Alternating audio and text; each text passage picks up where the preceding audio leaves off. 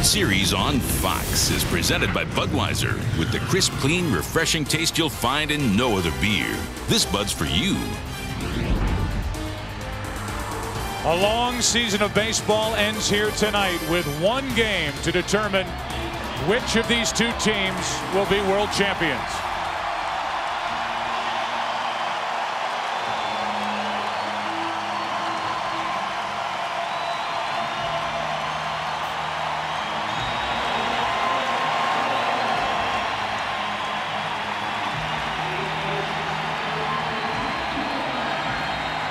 Curt Schilling preparing to face the Yankees in this starting lineup for New York, brought to you by Budweiser.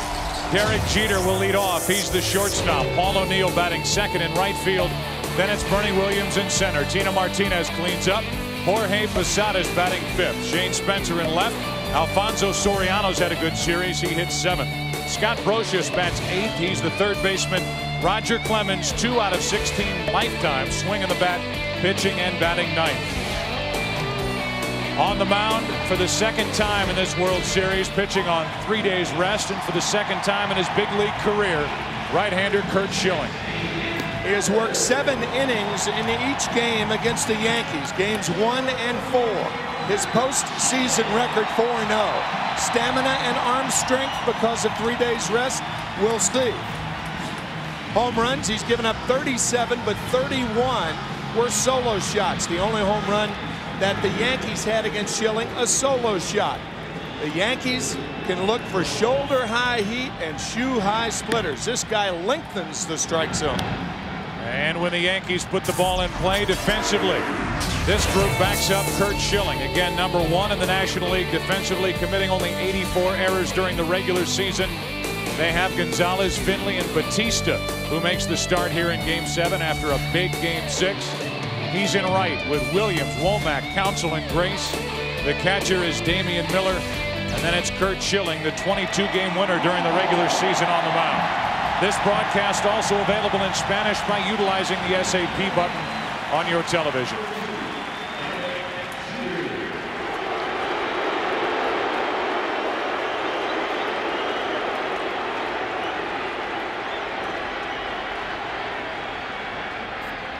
Curt Schilling, who last night guaranteed a victory, saying we're going to win. The man who will lead it off against him, Derek Jeter, said the only thing I'll guarantee is I guarantee it will be fun. Schilling and Clemens, Arizona and New York, Game 7. First pitch. Strike one. 94 miles per hour on the hands of Derek Jeter, where the Diamondback pitchers have lived.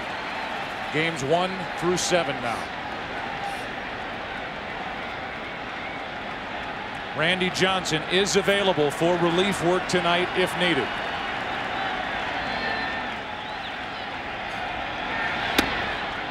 One ball, one strike. If Randy Johnson is in the game, he will have that starter's mentality, and it will probably be late. 8th, 9th inning, says Bob Brennan, giving him time to warm up as though he were a starter. 95 miles per hour, but Schilling juiced up, missing with the last 2 up and out of the strike zone, 2-1. Jeter, last year's MVP during the World Series, is not going to repeat in that category. Only 3 out of 23 with 1 RBI. But it was the game-winning home run in Game 4. Strike 2. You will be seeing that all night as you look at the numbers on Derek Jeter. Foul balls the other way by Yankee hitters. Ball on top of them by Curt Schilling, particularly that high fastball.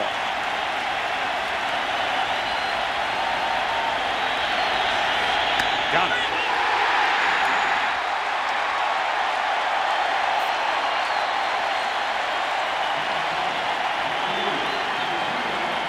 That smile from Jeter as he walks away after watching a 97-mile-an-hour pitch nail the outside corner. After trying to come inside 4 times, the fastball away gets Jeter. Talking to Gary Denbo, his hitting instructor, as Jeter is now 3 out of 24. Here's Paul O'Neill playing most likely, and again, he has never really made it official, but he has said that he is leaning toward retirement at the end of the season, playing in his final game in the big leagues. Takes a ball. O'Neill coming to the Yankees in 1993. Batting in front of Bernie Williams.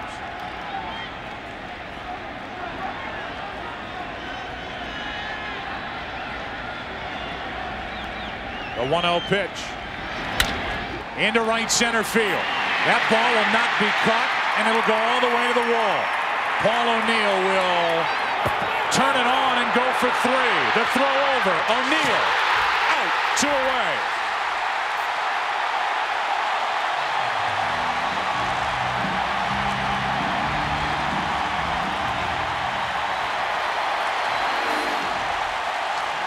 In our opening, we said the Yankees went 54 innings without getting a runner to third base with less than 2 outs. O'Neill tries it. Watch the throw by Craig Counsell. On the money, Paul O'Neill there. Nailed at third base. Fine relay by Batista and Counsell to get O'Neill.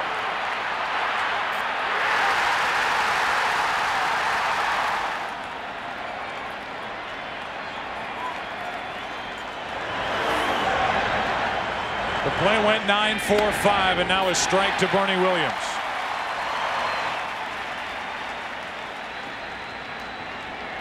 Williams 5 out of 20 in this World Series, was 2 out of 6 prior at bats against Curt Schilling in this World Series. Breaking ball misses. 1 ball, 1 strike. With nobody out or 2 outs, that would have been a bad play by Paul O'Neill. But he was looking for a bad throw by either Batista or Counsell, and he didn't get it. But in my view, it was a good try by O'Neill, particularly with the Yankees not getting runners to third base and trying to score a cheap run early. 2 balls and a strike on Bernie Williams.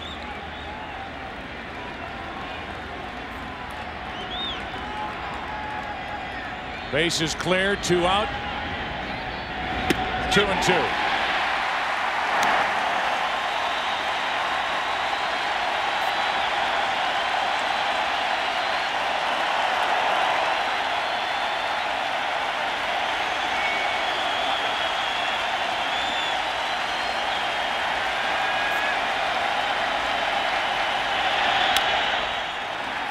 Easy into center for Finley. A hit and nobody left. The hit by O'Neill.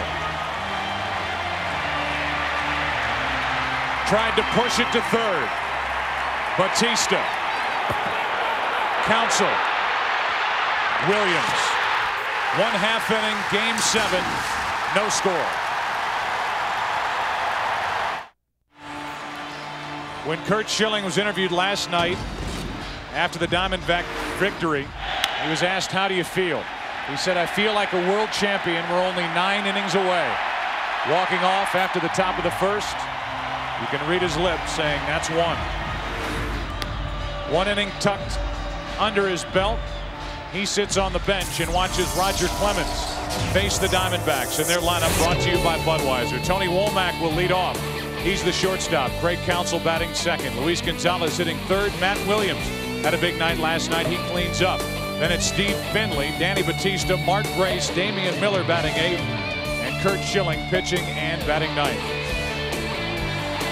Roger Clemens was the first pitcher in Major League history to go 20-1.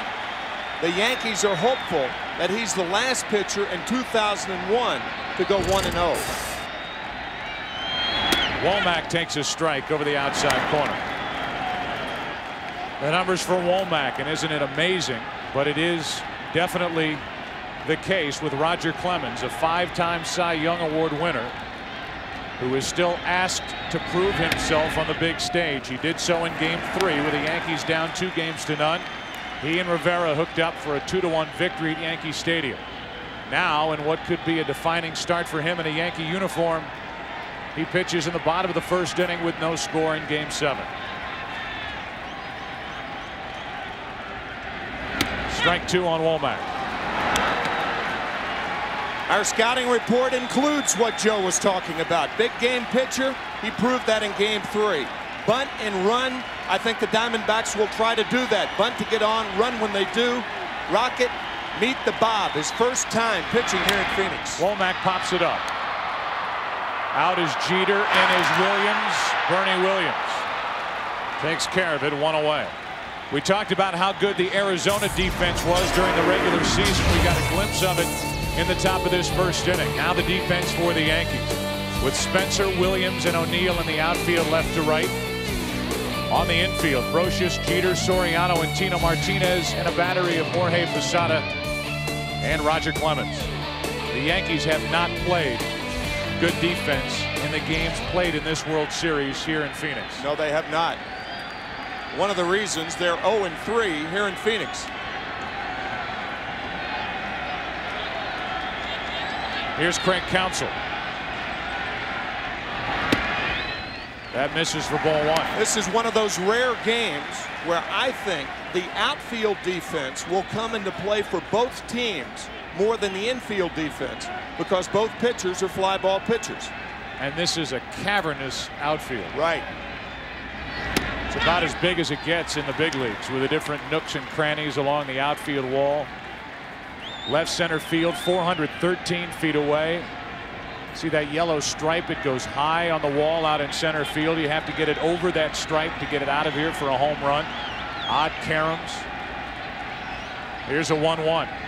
Counsell to the right side. Fair ball. Knocked down by Martinez. Base hit.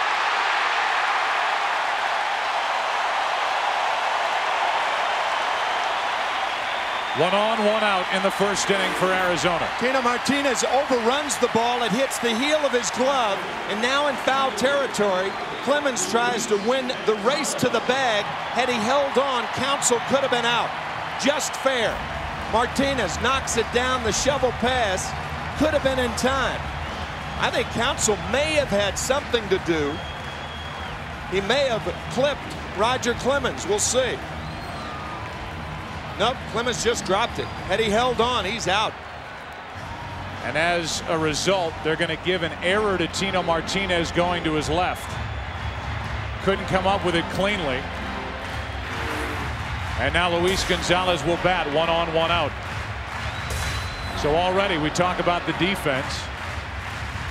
Certainly not in the category of a routine or an easy play for Tino Martinez going to his left, crossing into foul territory. But on the first hit of the game, they are going to make it clean. And the error puts a man on with 1 out in the bottom of the first inning for Luis Gonzalez. In football, I hear John Madden talking about a linebacker who over-pursues. Tino Martinez over-pursued on that ground ball. It hit the heel of the glove, an error, and a rare one on Tino. 1 on, 1 out, Luis Gonzalez. That's foul.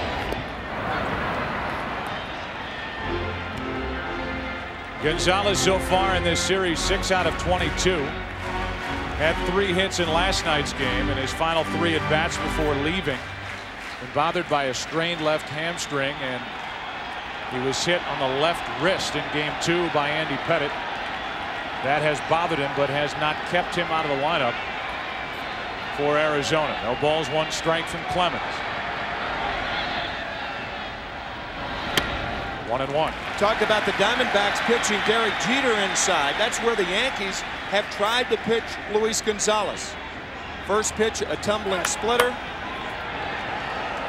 Often a hitter will not get on the first pitch how a team's trying to pitch him. That's what setting up a hitter is all about. You can't keep busting him the same place all the time. Show him another look. Fastball up and out of the strike zone, 95 miles per hour, 2-1. 1 home run. Gonzalez career against Roger Clemens with a 200 average. There's 1 out of 3 against Clemens back in game 3.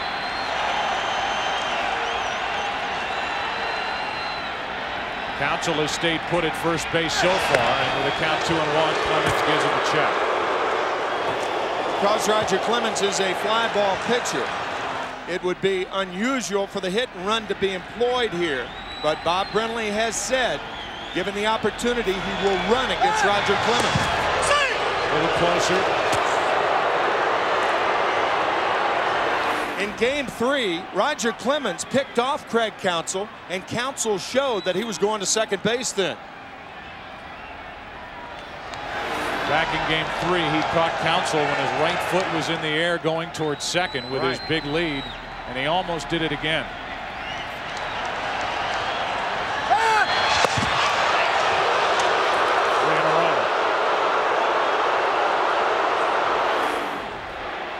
Not as close as the last time. Counsell diving to the outside of the bag to make Martinez reach farther.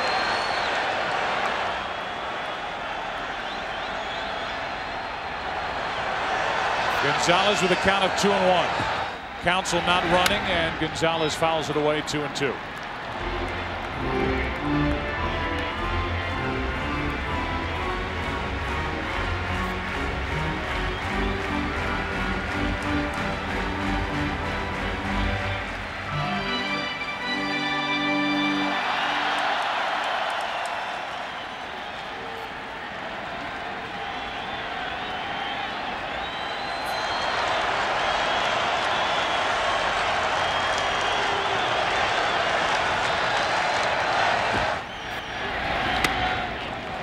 Three balls, 2 strikes.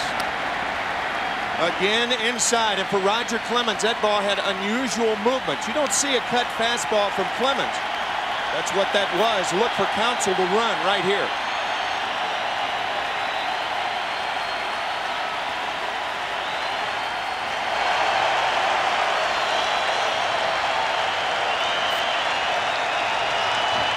Running. Foul ball.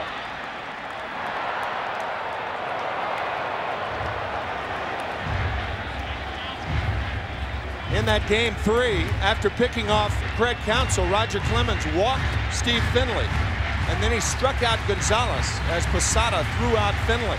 So the Diamondbacks had 2 base runners in the first inning against Roger Clemens, but Clemens faced the minimum.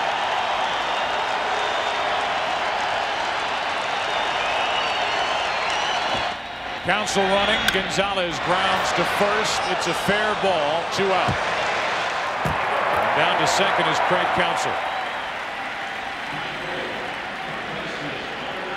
Clemens starts off Gonzalez with a splitter. He fouls it off. Then he comes inside. He misses high. Away with the count 2-2. He misses inside. And then 2 more foul balls. And then he finally gets him on the fastball in.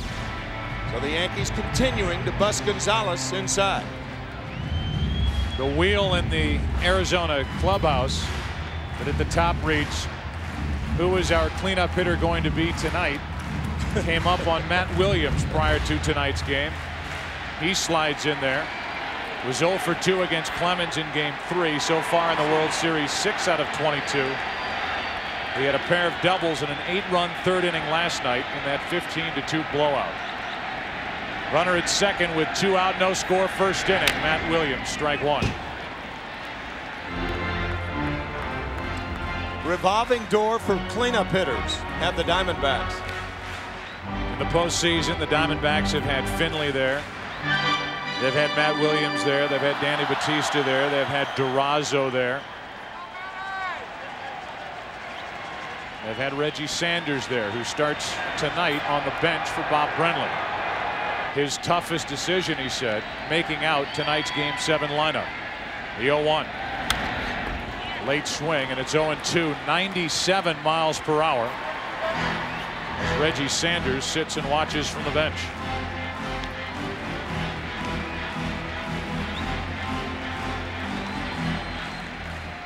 Clemens making his 6th World Series start. He's 3-0 with an ERA of 1.59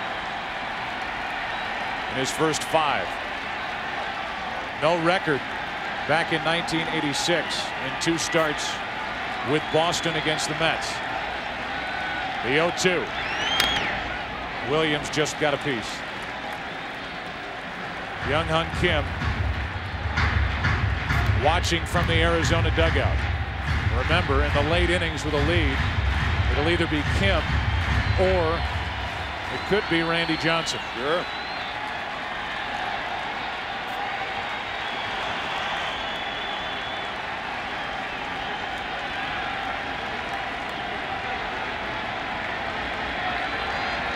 Runner at second, 2 out. 0-2 pitch.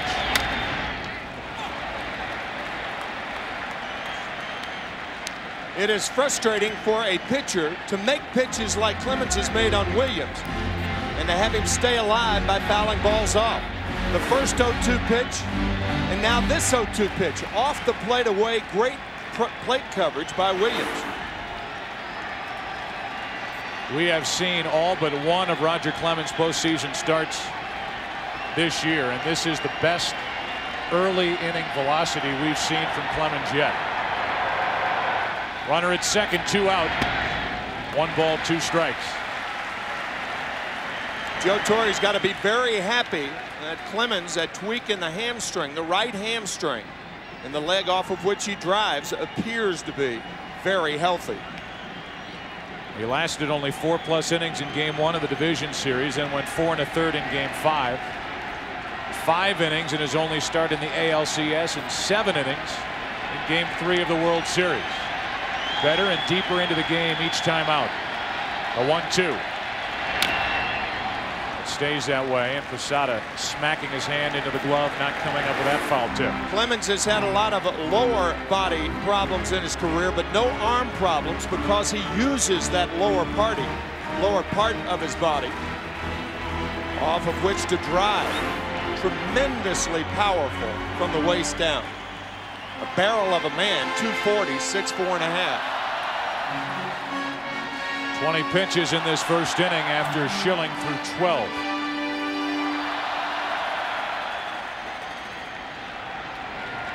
Pitch count tonight would seem to be more important for Schilling, working on short rest for the second time in this World Series. Runner at second, 2 out, 1 ball, 2 strikes, and Williams hops out of there.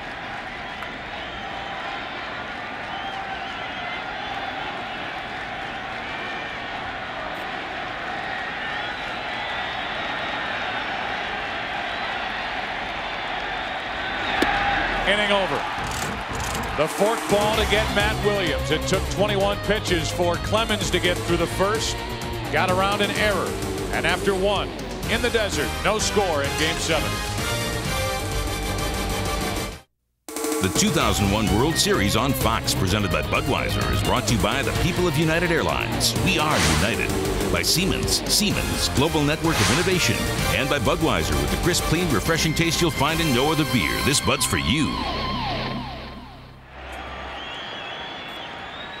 Part of the order for the Yankees here in the second, no score. Tino Martinez, Jorge Posada, and Shane Spencer against Curt Schilling, who with help from his defense got around a 1-out double by Paul O'Neill in the first inning. Martinez takes a strike. Martinez so far in this World Series 0 for 5 against Curt Schilling.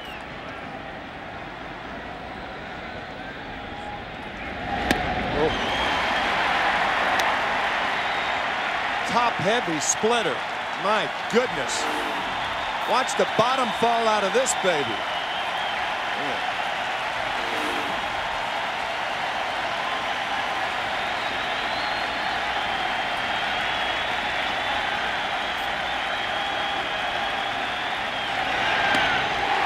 One out. We've talked about Roger Clemens' influence on Curt Schilling early in Curt's career. Here's what Clemens had to say to him back in 1991. Respect to your teammates, respect to the game, respect to the opponents, and what you do to prepare to pitch, and respecting the profession. And if you can have that, you can, you can do it with the talent you have. Curt Schilling has said that after that meeting, it was like getting a third eye. 3 straight splitters to Tino Martinez gets him. 1 out, nobody on. Posada takes the ball up and away. Schilling will tell you that not only was Roger Clemens helpful in watching him from a distance and trying to get him on the right path to stardom and greatness in this game, as Posada flies one to left, Gonzalez a long run, 2 out. But when Schilling joined this Diamondback team on July 26 last year, and he hooked up with Randy Johnson, the two have really helped one another. And that metamorphosis is now complete from a guy who took his ability for granted, took his between start preparation not as seriously as he does now. A guy who is constantly talking pitching on the bench when he and Randy Johnson are both sitting there. And he has had a lot of positive influence from so many who are seated around him here tonight. 2 out, nobody on, strike 1 on Shane Spencer. So you had the meeting with Roger Clemens in 1991. Schilling meeting up with Johnson in 2000, and sandwiched in between his pitching coach for the Phillies, Johnny Padres, who won Game 7 of the 1955 World Series 2-0. Spencer hits one to center field. That thing is crushed. Finley back to get it 400 feet away. Defense again helped Schilling in the first. It helped Schilling in the second. What a catch by Finley. Bottom of the second in Game 7 in Phoenix. No score.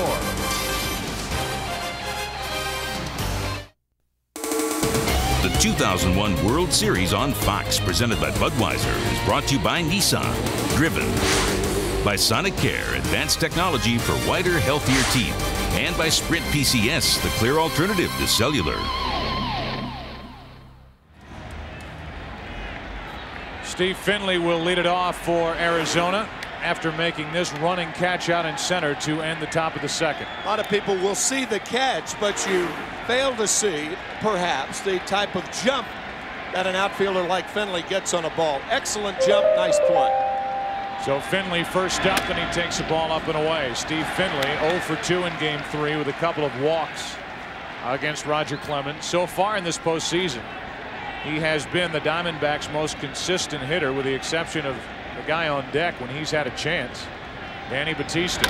Finley, one hopper to Jeter. Good play to his left. Finley hitting .354 prior to that ground out. That'll bring in Danny Batista with 1 out, nobody on. That ball fooled Derek Jeter. He did not have the normal jump. Once he recovers, he throws him out. You can see that hesitation right there. Playing that ball awkwardly off to the side. Ball was hit hard. So with 1 out, nobody on, here's Batista, who is 6 out of 9 in this World Series. A lot of that damage done against Andy Pettitte. But because of the way he is, according to Bob Brenly, locked in, he has to be in the Arizona Diamondback lineup, and that forces Reggie Sanders to the bench. A guy who hit 33 home runs and drove in 90 runs during the regular season. Time called at the plate. Roger Clemens, a high ball pitcher. Reggie Sanders, a low ball hitter. This move makes a lot of sense for the Diamondbacks. Clemens getting the corner, and it's 1-1. First breaking ball by Clemens. Bob Brenly telling us, with Mark Grace on deck, telling us before the game that Reggie Sanders may pop that ball up and away. You throw it to Danny Batista, he may hit it in the swimming pool. Late swing and a miss, 1-2. They have changed the ruling. As you look at the last swing and miss on the fork ball from Clemens, Batista came up empty. On the play back in the first, they've taken the error away from Tino Martinez and charged it to Roger Clemens covering. Martinez gets an assist and Clemens gets an error. 2 balls, 2 strikes. Just so you get another look at it, here it is.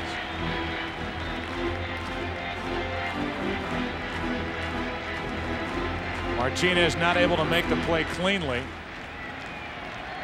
Clemens a little late in getting there and stumbling across the bag, and it's Clemens who comes up with the error. Lucky he didn't turn an ankle or a foot, that left foot going off the side of the bag. With 1 out, the 2-2 pitch. 3 balls, 2 strikes with Mark Grace on deck.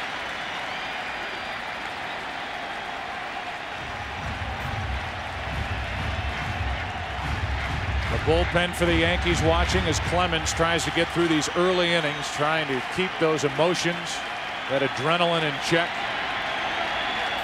Something he has struggled with in years past. 3-2 pitch.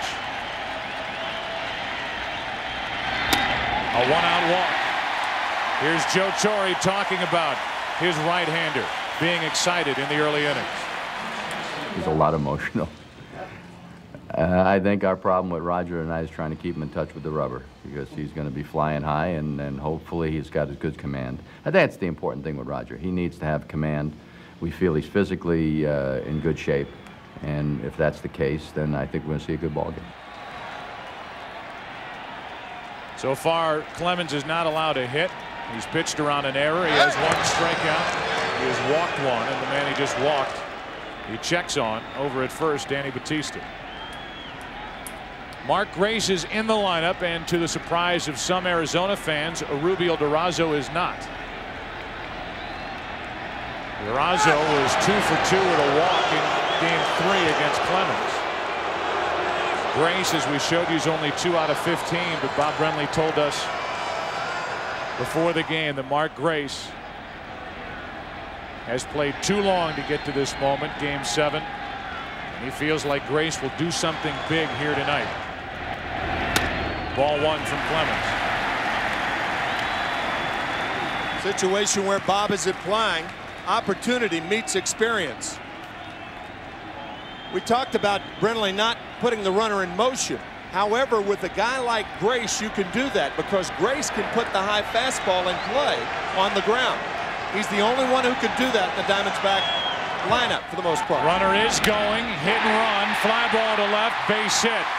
Bautista will hold at second, 2 on, 1 out. A walk, a hit, and Grace did put it in play. This makes all the sense in the world because of the bat control of Mark Grace. Fastball away, you could see almost aiming the ball the other way. Batista had to make sure. Derek Jeter could have been called for interference. Jeter was on the bag, but look at the move right there by Mark Grace. That's concentration, and a liner the other way. Now with 2 on, 1 out, the Diamondbacks need a hit from their number 8 hitter, Damian Miller, their catcher. You know what, Joe? I think Derek Jeter was trying to decoy Batista, and in the process is on the bag, breaking Batista's stride. I think Bob Brenly and the Diamondbacks had a point then that Jeter could have interfered with Batista, even though he made no contact. Batista, the lead runner at second, with Grace at first. 1 out. 2-0 on Miller with Schilling on deck.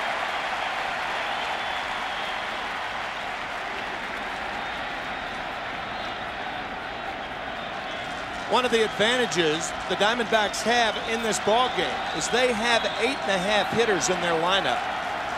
The Yankees have 8. Curt Schilling with much more experience as a batsman than Roger Clemens.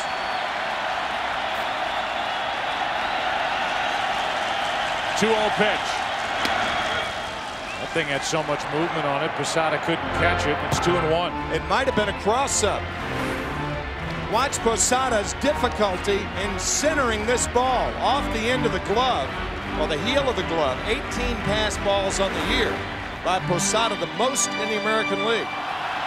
Just looked like it jumped on him a little bit. Usually when a catcher, with a runner on at second base, when a catcher goes out to the mound to talk to a pitcher, it's a cross-up. Don't know there, but could have been. At least the visit makes it look good. Yeah, right. 2 balls and a strike, 2 on, 1 out. That'll get out of play, 2-2. 96 miles per hour. We've seen Clemens hit 97. Able to drive off that back leg, generate the power. that has helped him win 280 games in the big leagues. He is the active career leader in that category. Number 3 on the all-time strikeout list. 2 out. Second strikeout of the night. Now the inning is up to Curt Schilling. Nobody features power splitters any more than the 2 pitchers tonight, Roger Clemens and Curt Schilling. Just devastating movement below the knees. So here's half a hitter. Yep. Curt Schilling. Yep. 11 out of 83 during the regular season. And Clemens gets the benefit of the doubt on the outside corner, 0-1. Hey, you don't want to say 9 hitters in the lineup because after all, Curt Schilling has to face a very difficult pitcher in Roger Clemens. But he does handle the bat fairly well. Puts the ball in play often. Going to be hard pressed to do it now as he's set up at 0-2. For Schilling, it's almost like hitting against himself right now.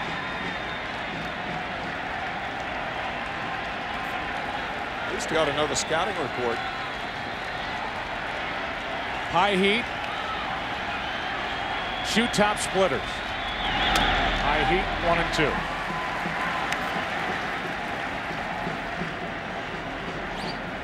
Tony Womack on deck as Schilling waits for the 40th pitch of the night from Roger Clemens.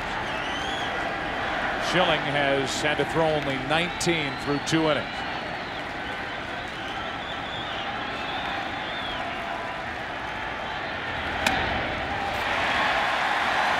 Talk about overthrowing.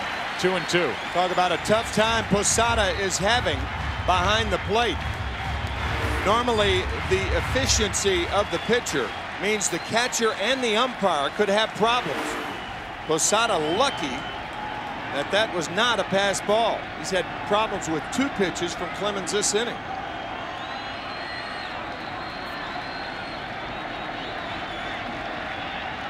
Clemens huffing and puffing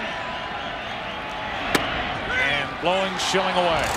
95 miles per hour. Back-to-back strikeouts after the Diamondbacks put 2 on with 1 out. Let's go to the 3rd, game 7, no score. The World Series on Fox is presented by Budweiser with the crisp, clean, refreshing taste you'll find in no other beer. This Bud's for you. Bottom 3 in the lineup for New York: Soriano, Brocious, and Clemens. No score. Curt Schilling is back to work. He struck out 2. He's allowed 1 hit, but faced the minimum as he drills the outside corner with strike 1. The numbers for Soriano in this World Series: the postseason overall, 273.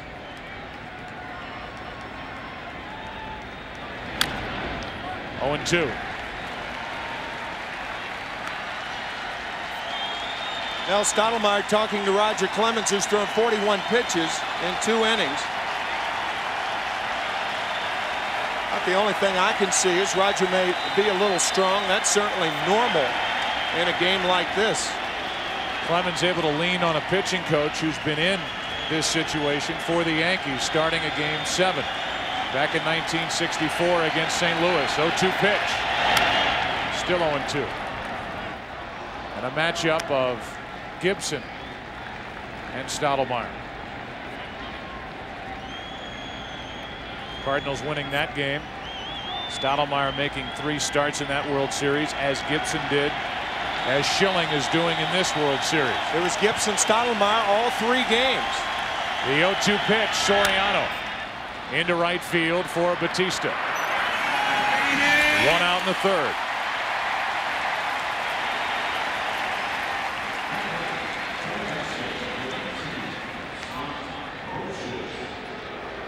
With the bases empty and 1 away, here's Scott Brocious, who is booed here at Bank One Ballpark because of that 2-out, 2-run home run he hit in the 9th inning off Byung-Hyun Kim to tie game 5. A game the Yankees won 3-2 on the Soriano 12th inning game-winning RBI hit.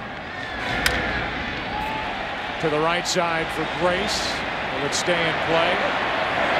Yep, 2 out.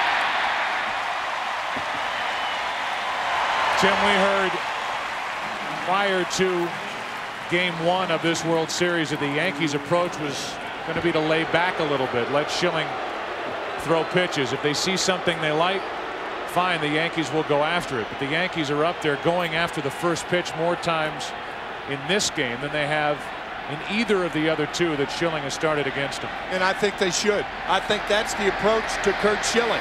Curt Schilling led the majors in first pitch strikes this year.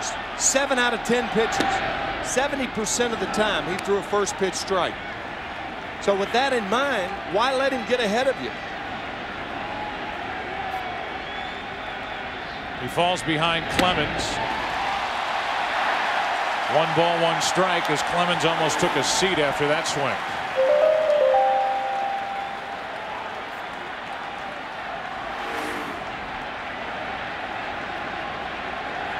With 2 out, nobody on.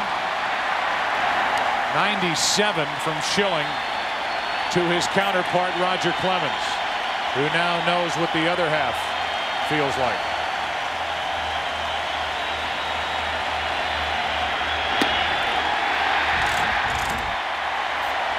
Clemens, the strikeout. Schilling's 3rd of the night. Bottom of the 3rd coming up. Welcome back to Bank One Ballpark here in Phoenix, Arizona. We move to the bottom of the 3rd inning. There's Paul Beeston, President and Chief Operating Officer of Major League Baseball. What a proud moment for baseball here in Game 7 of this 2001 World Series. As Tony Womack, who is 0 for 1, leads it off. He flied to center his first time, and he takes ball 1 here. As we mentioned, only the 3rd time in the last 14 years that there has been a Game 7. Showing bunt. First time we've seen that look by an Arizona hitter, something that you pointed out at the beginning of the night that the Diamondbacks may try to do with Clemens and that bad hamstring on the mound. Bob Brenly's line on that is the appropriate players have been told about Clemens' poor fielding. A 1-1. Yeah, that was part of the scouting report, not just the pitching stuff that Clemens brings with him to the mound, but how he is moving around. And the Diamondbacks believe that Clemens has had trouble, even when he gets to a ball, turning and throwing to a base. The 1-2. 2 balls, 2 strikes. A lot of pitchers have that problem because they're used to throwing home with movement. So when they throw to a base, often there's movement.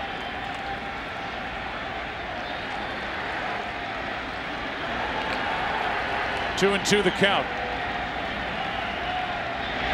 Womack strikes out. Foul tip hung on to by Posada. Here is Arizona manager Bob Brenly giving a scouting report on Roger Clemens. You have to lay off the high fastball. He loves to tease guys up around the letters with that 95 or 96 mile-an-hour heater. And if you can lay off that pitch, force him to get the fastball down in the strike zone, we feel we've got a chance to hit him well. The split finger's a devastating pitch, much like Schill's, and that's another pitch. You know, you lay off the high one up here and lay off the low one down there, and it's a lot easier said than done. So far, Clemens 4 strikeouts, 1 walk. He's allowed 1 hit, pitched around an error, and he faces Counsell. He chopped the ball down the right side. It landed right on the baseline. Martinez could not make the play to his left, and then in feeding it late to Clemens, Clemens dropped it, and it was Clemens who was charged with the error. So Counsell 0 for 1 and now 1 for 21. Clemens just rearing back and blowing it by Counsell. 1 ball, 1 strike. In our scouting report with Mike Mussina the other night, you may remember we talked about Mike Mussina and how proficient he was east and west, inside corner, outside corner. Clemens and Schilling are proficient north and south, up in the strike zone, down in the strike zone. Up the middle, Counsell's on with a hit. Second Arizona hit of the night. And Clemens, like any pitcher, if he gets it in the middle of the strike zone, he gets hit hard. And that's where that pitch was. Posada sitting outside, right down the pipe. That part of the bat, base hit counsel.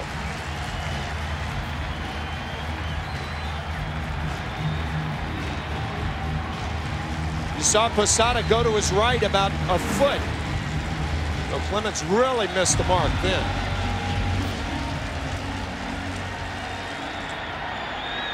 Now Gonzalez. He was up in this spot back in the first inning with Counsell at first, 1 out, and he grounded out to first. And again, Counsell almost caught, taking his lead from first base. Roger Clemens has had success in getting Craig Counsell on the wrong foot, leaning towards second base several times. Counsell's set now, and he gets a throw again. Talk about that right foot. If it's up in the air, that foot has to come down before the base runner can make the move back to the first base bag. That's why you want to get set before the pitcher is able to move quickly. What makes a good move for a right-hander, quick feet.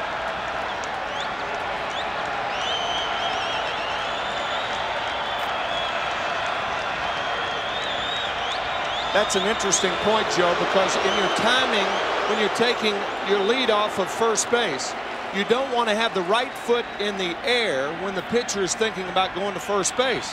Because, as you said, you have to put it down and then go back to first. Too much to do. Gonzalez takes a strike. 50 pitches now on the night for Roger Clemens. Gonzalez 6 out of 23 in this World Series with 1 home run. But again, 57 during the regular season, after hitting a career high 31 last year.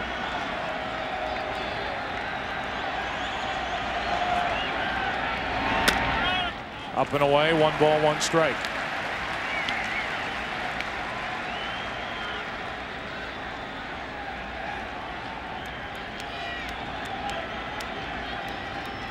When a man hits 57 home runs during the regular season, you play him deep. As the Yankees are, at least in the outfield. The infield shortened up for the double play ball. That's foul.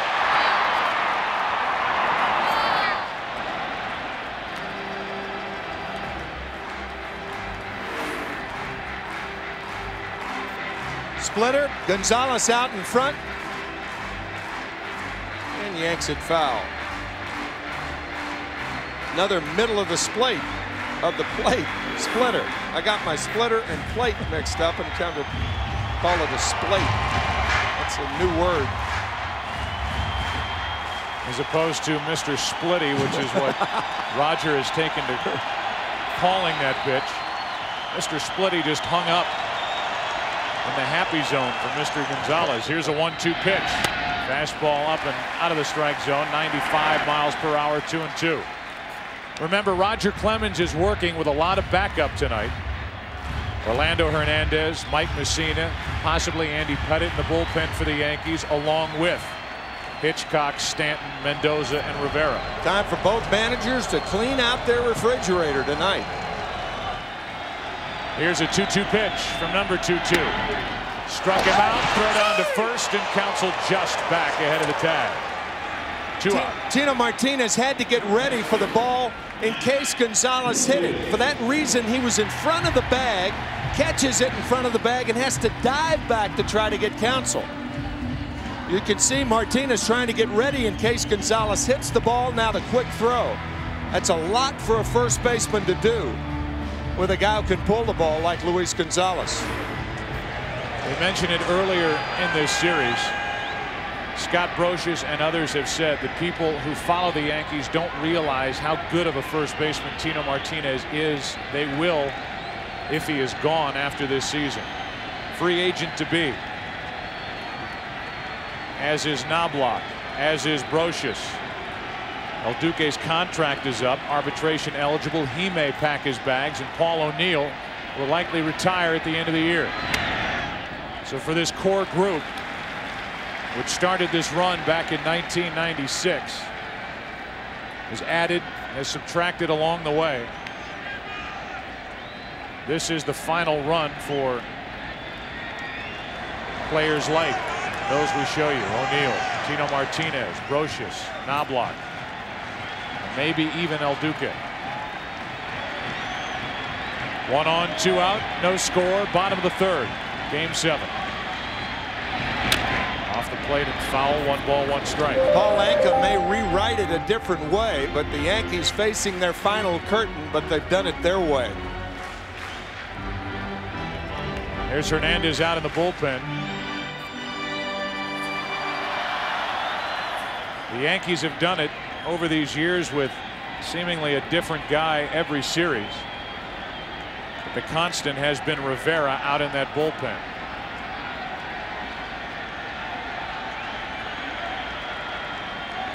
A 1-1 to Williams.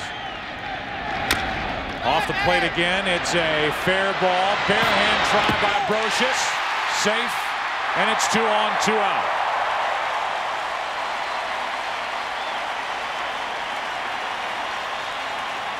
Sometimes the pitch is so good, this splitter by Clemens, that an infielder has to make an unusual play. And Brocious tried to glove it, too much to do. He had to barehand the ball. Right there on the second hop, the throw is low. Martinez can't come up with it.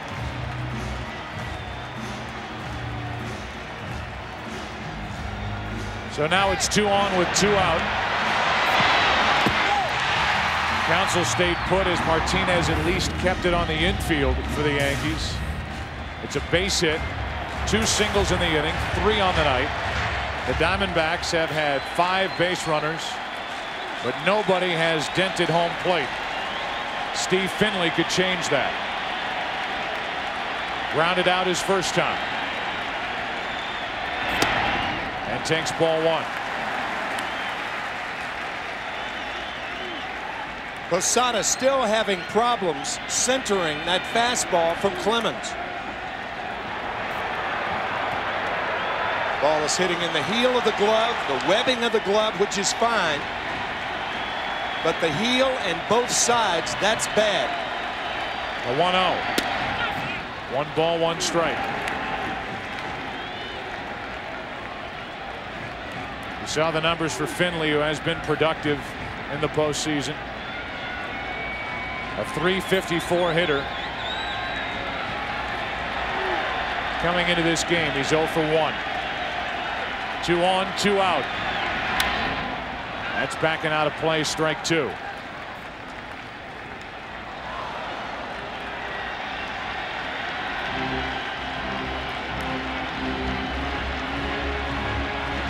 Steve Finley trying to put Arizona on top. Give them a 3rd inning lead. And now Posada will go out and talk to Clemens.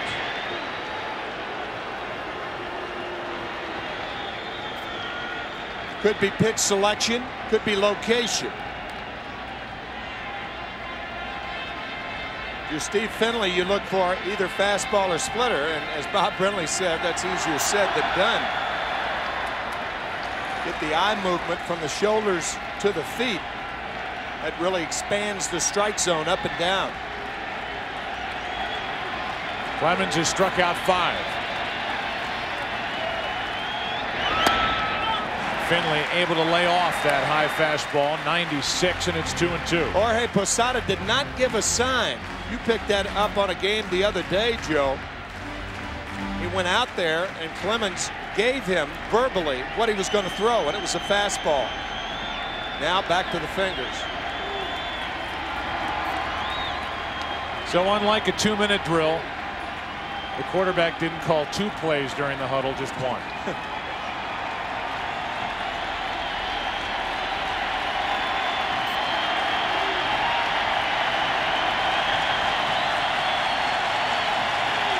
This place ready to erupt if Finley can get a hit. Clemens strikes him out. 6 strikeouts on the night for the 5-time Cy Young Award winner. We go to the 4th inning of Game 7. Still no score. The 2001 World Series on Fox is presented by Budweiser. Budweiser, with the crisp, clean, refreshing taste you'll find in no other beer. This Bud's for you. Welcome back to Bank One Ballpark. It's the 4th inning of Game 7. There is no score. The Diamondbacks have 3 hits. The Yankees only 1. The Yankees have committed the game's only error. Joe Buck, Tim McCarver, Michael Weissman, Bill Webb with you. A matchup of Schilling and Clemens. And so far, neither pitcher has disappointed. As the top of the order will bat for the Yankees, Jeter, O'Neill, and Williams. Jeter struck out looking his first time up and takes a ball low.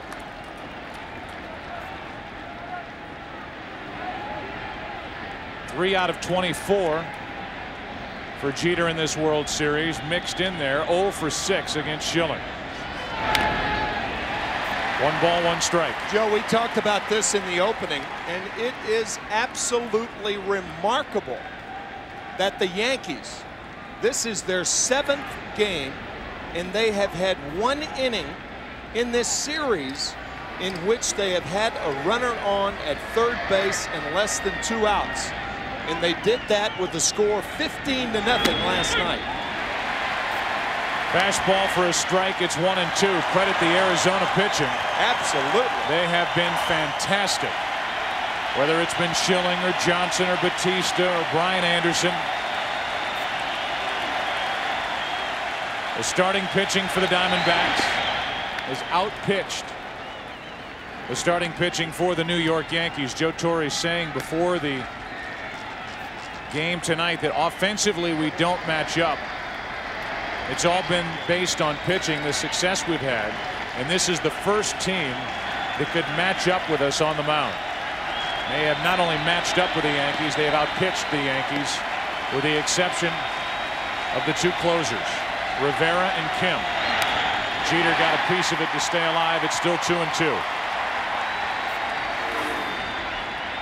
Yeah, for the Diamondbacks, for the most part, their victories have come early in the game, middle of the game. The Yankees, of course, have won 2 dramatic games, game 4 and 5, and that's why we are tied 3-3. For Arizona, the relievers 0-2 with a 4.15 ERA. The starters 3-1, and the 1 loss belongs to Brian Anderson, who was fantastic, matching up against Roger Clemens in game 3. Here's a 2-2 pitch to Jeter, leading off. Into right field for Batista. 1 away. That'll bring in Paul O'Neill, who was serenaded by the Yankee Stadium fans back in game 5.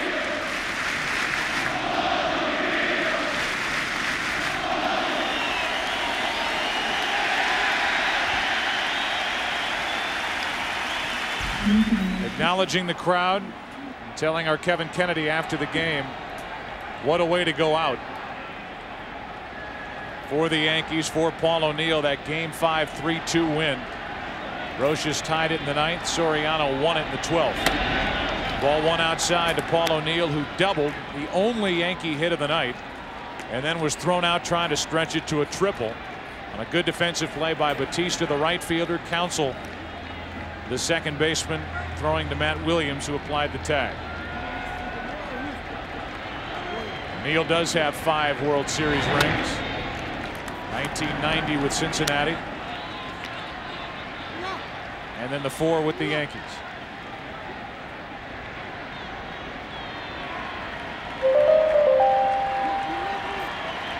Two balls, no strikes.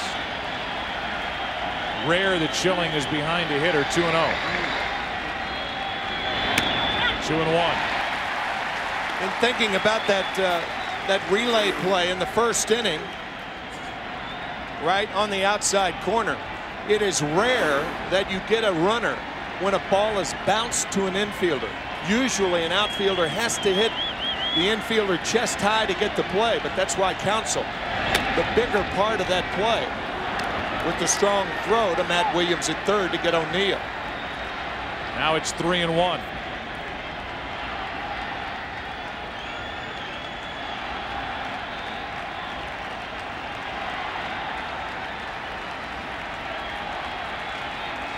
Top of the fourth inning, no score. Game 7 of the 97th World Series. O'Neill takes a strike, full count.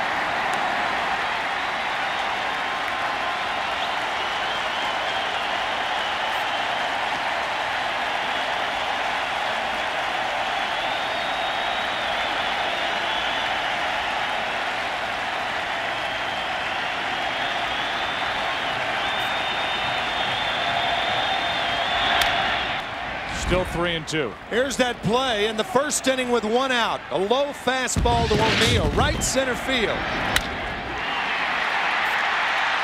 Bautista gets to it. Now watch his throw. 1 hop. Counsell moving toward third. No hops to Matt Williams to get Paul O'Neill. Big play in this game so far.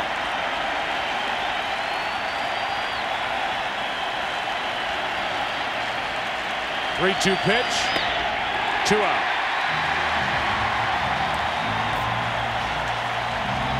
Four strikeouts for Curt Schilling.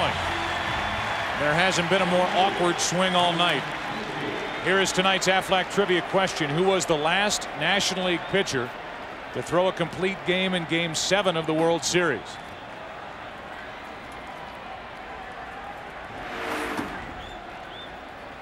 Like a rusty razor through a thick beard. That's a bad swing by O'Neill. 2 out, nobody on. Bernie Williams, strike 1.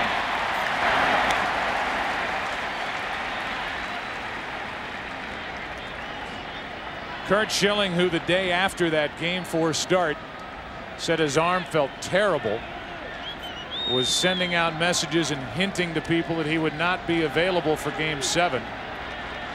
Has felt better every day since then, and here he is in Game 7, throwing in the mid to high 90s. Terrific control. And he is trying to add to the stellar World Series career numbers. 2-1 with a 2.45 ERA. It dates back to 1993 in his days with Philadelphia. 2 balls and a strike on Williams.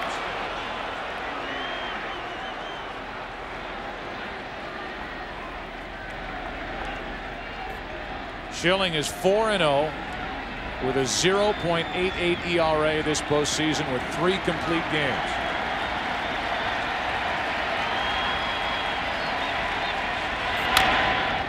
Two and 2 on Bernie Williams.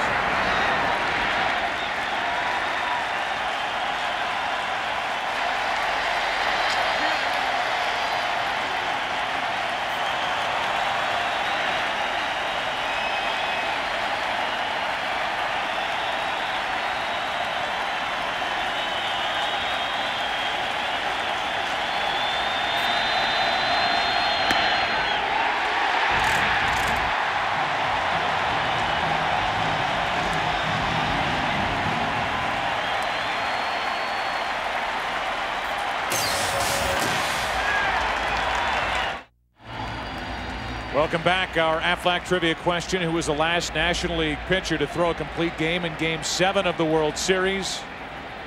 Steve Blass, 1971, the Pittsburgh Pirates. Danny Batista first up, ball 1 up and in. Then those terrible control problems plagued Steve Blass in 1973, and they did not leave him. Now one of the voices for the Pittsburgh Pirates as Batista faces Roger Clemens. Danny Batista walked his first time to the plate.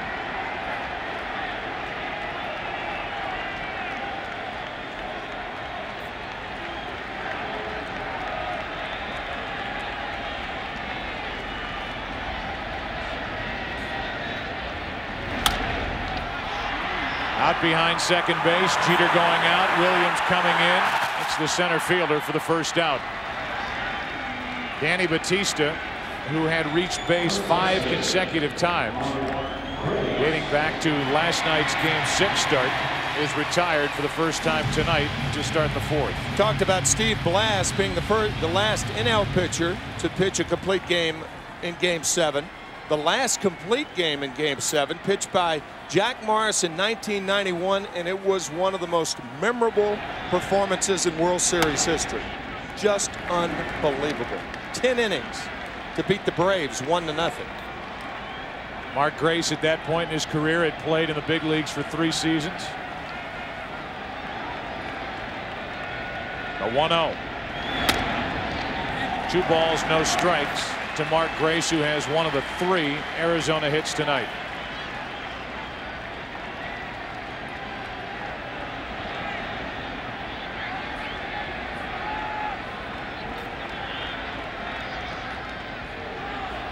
On 2-0, Grace took a strike. Belt high pitch from Clemens. So Clemens gets the high strike. It's 2-1. Keep in mind that the home team has won every game of this series. 3 by the Diamondbacks here, 3 by the Yankees in New York. Jeter can't make the play. Up his arm into left field, and Grace is on for the 2nd time tonight.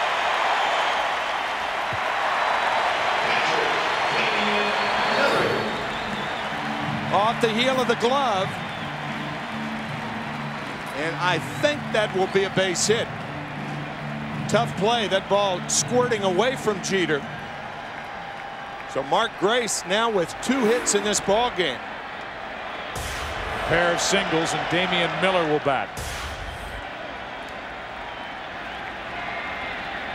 Miller missed Game 5 with a strained muscle in his right calf. Played in Game 6 last night. He's late with that swing. Strike 1.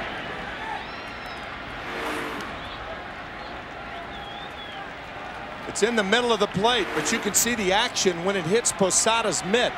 And mitt going about 6 inches to the right. It's Miller up now, 1 on 1 out, with Curt Schilling waiting on deck. Strike 2. A lot of folks may think that the action of a particular pitch stops when it hits the mitt. That's not true. With a pitcher like Clemens, with a pitcher like Curt Schilling. Randy Johnson.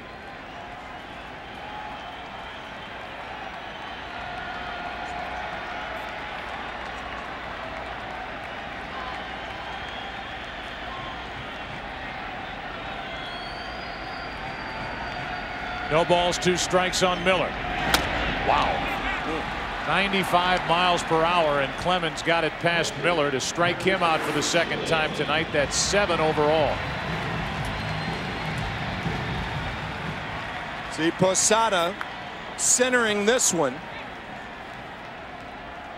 There's that action we were talking about. It looked like the ball, when it hit the mitt, it darted about 3 inches to the left. Now it's Curt Schilling. 95 miles per hour. Schilling struck out against Clemens in the 2nd, and Clemens struck out against Schilling in the 3rd.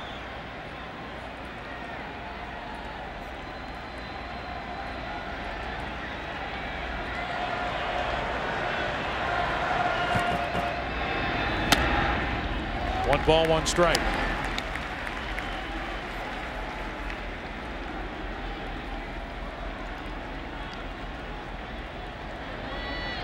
The night for Roger Clemens, as the Diamondbacks have put up 4 hits.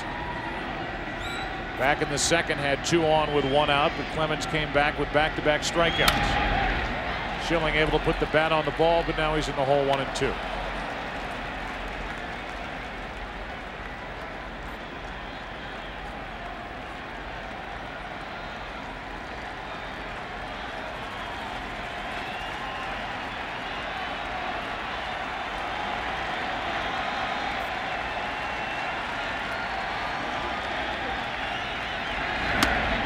Another strikeout for Clemens, 8 on the night. We came in talking about the starting pitching matchup. All of baseball talking about the matchup of Clemens and Schilling. The 2 are on so far. We go to the 5th inning. Game 7. Still no score. Back after this from your local Fox station.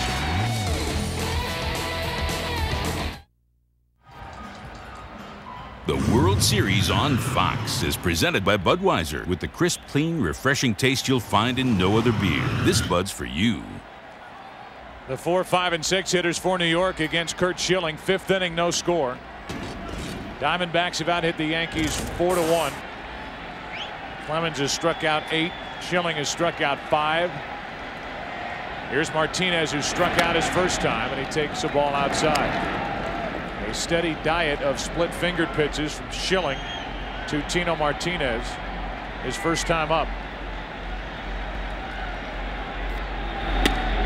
Fastball misses low, and it's 2-0. Keep in mind that Roger Clemens had 5 starts this year where he threw over 120 pitches.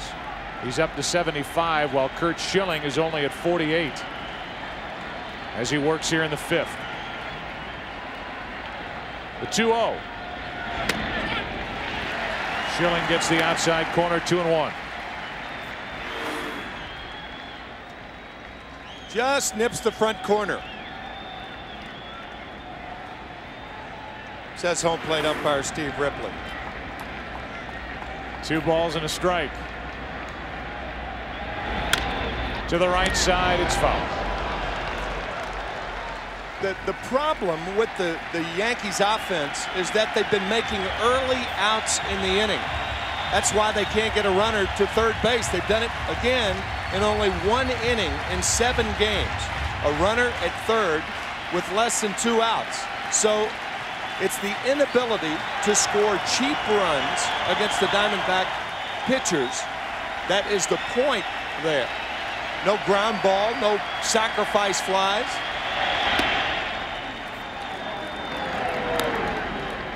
Three balls, 2 strikes on the leadoff hitter, Tino Martinez. When the Yankees have scored, the Diamondback pitchers have made them earn it.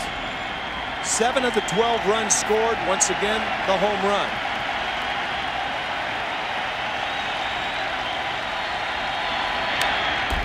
Pretty good swing by Tino Martinez, and the count remains full. This series, the Yankee offense, first 6 innings, they've scored a total of 6 runs. From the 7th inning on, they've scored the other 6. 3 home runs in the late innings, and that grand total of 12 runs scored as they play in Game 7 of this World Series. 3-2 pitch. Another foul.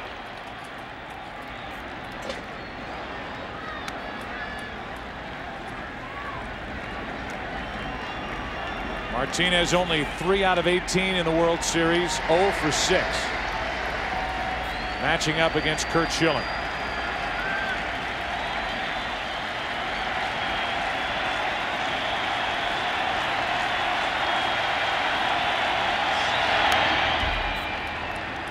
Just able to get a piece. That was a high splitter. That's the thing about Schilling. He throws so many strikes, he makes you commit on a ball. Schilling this postseason has thrown 45 innings. He has allowed 4 runs on 20 hits.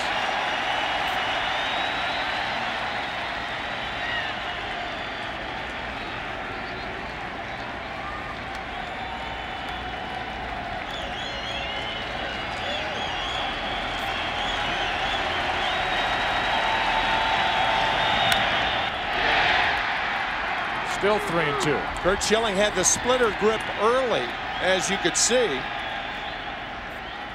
The center field camera getting into the glove of Curt Schilling. And the result, the toppling effect. That dead spin usually means bad spin for hitters. 3-2. Good battle between Martinez and Schilling.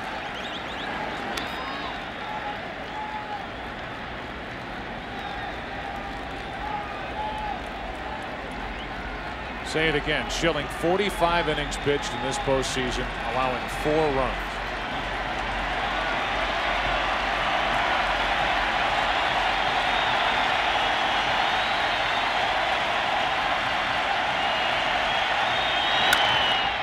Easy into center for Finley.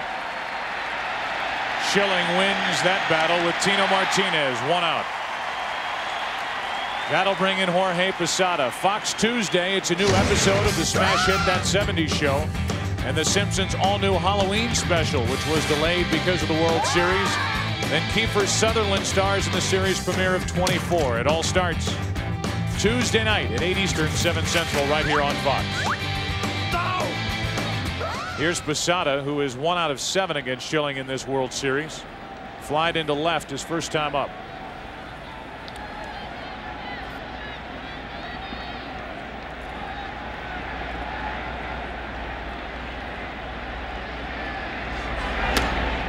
Ball 1.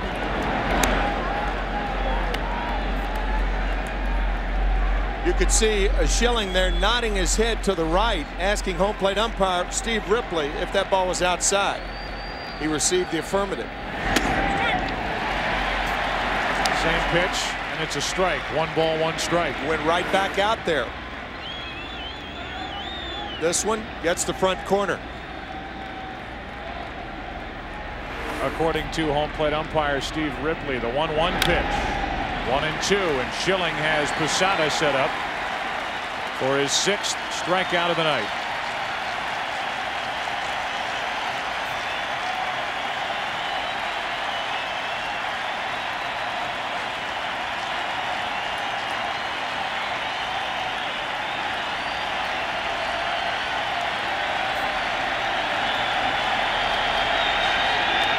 Two and 2.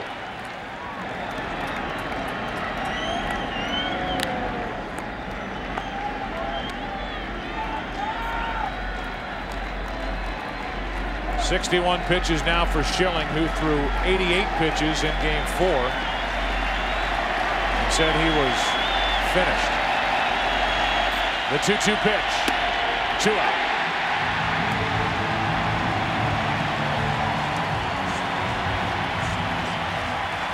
You talk about dejection.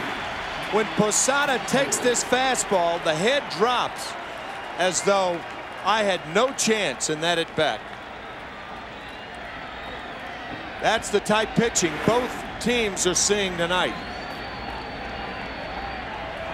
The Yankees still with only 1 hit. Schilling has faced the minimum. O'Neill, who got that hit, was thrown out trying to go to third back in the first inning. With 2 out, Shane Spencer takes a ball. Shane Spencer homered against Curt Schilling.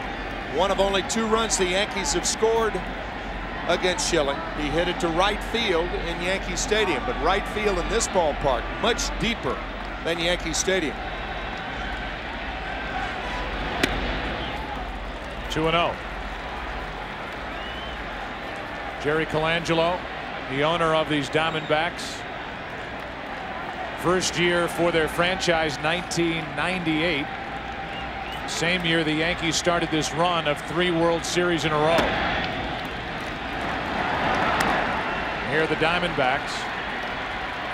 The 4th different opponent in the last 4 years for Brian Cashman's Yankees. 98 it was San Diego, 99 Atlanta, last year the Mets. Spencer swinging on 3-0, and he pops it up. Curt Schilling doing it again. Who will blink first tonight? Schilling or Clemens? The Rocket back to the mound, no score, bottom of the 5th.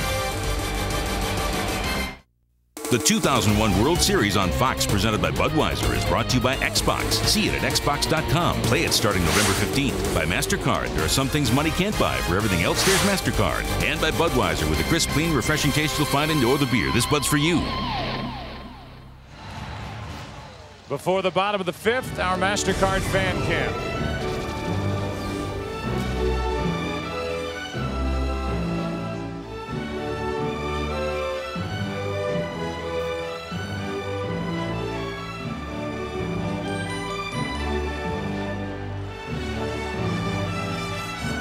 Top of the order will bat for Arizona here in the 5th inning. As Clemens goes back to the hill, and he misses with ball 1.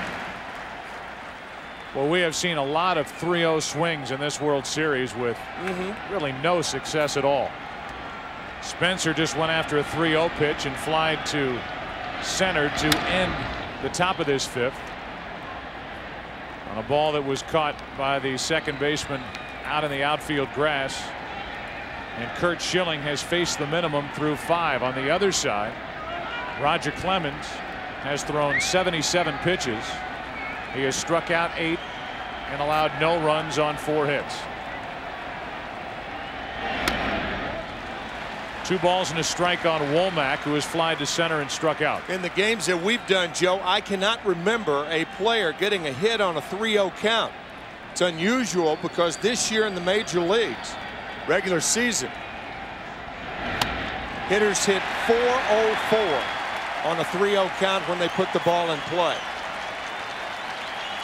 Well, here it's 3-1 on Womack, and the Diamondbacks would love to get Tony Womack on and let him run, or let Counsell bunt, make something happen on the bases. 3-2, and Womack, it looked like, was taken.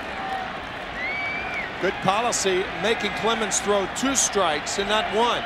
Clemens, on the other hand, will try to get him to hit the ball in the air to center or to left. Taps it on the ground, 2 hops to Soriano, 1 out. That's the way we begin the bottom of the 5th inning. Womack hitless tonight. Last night, such a big part of the Arizona attack, as he had 3 hits in his first 4 at bats, drove home 2, scored 2. As the Diamondbacks raised their team average 62 points with last night's 15-2 shellacking of the Yankees. A lot of guys got well in Diamondback uniforms. Some of those guys out of the lineup tonight for Bob Brenly against the right-handed throwing Roger Clemens. One guy stayed in because of a big night, Danny Batista. Here's Craig Counsell, who's been on base twice. Reached on an error, singled up the middle, takes a strike.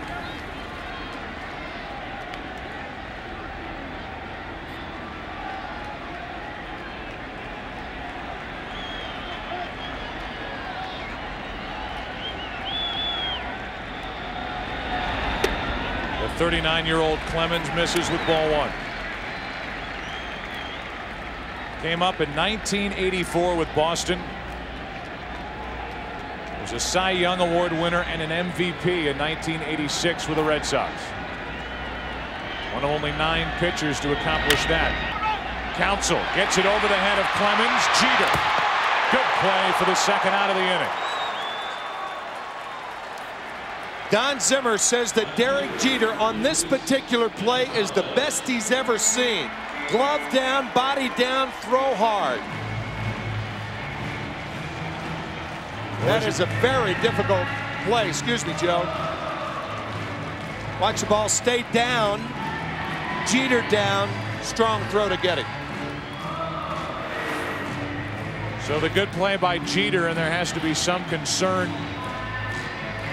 Although that concern may fade away here shortly with the hamstring of Clemens, who had to leap high in the air, came down. Brocious immediately went over to him after the play. Clemens was bent over talking to Brocious, and after Posada visited him, Gonzalez will dig in with 2 out and nobody on. It looked like Jeter may have strained either a hamstring or a lower back. He's moving around, bending at shortstop. Clemens stepped off the mound to look at him and to give him an extra breath. Gonzalez takes a strike, and he's surprised that was a strike. And a play like this can injure either a hamstring or lower back when you consider all the things he had to do to make it. With 2 out, Gonzalez. 0-2.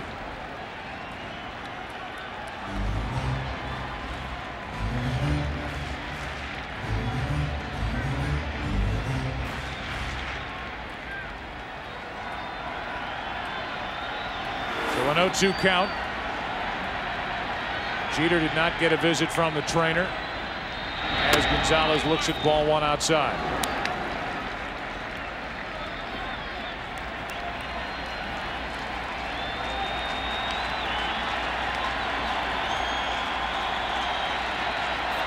2 out, bases empty. 2 ground ball outs. Ground balls have been rare in this game against Clemens. The 1-2 pitch to Gonzalez. Another ground ball.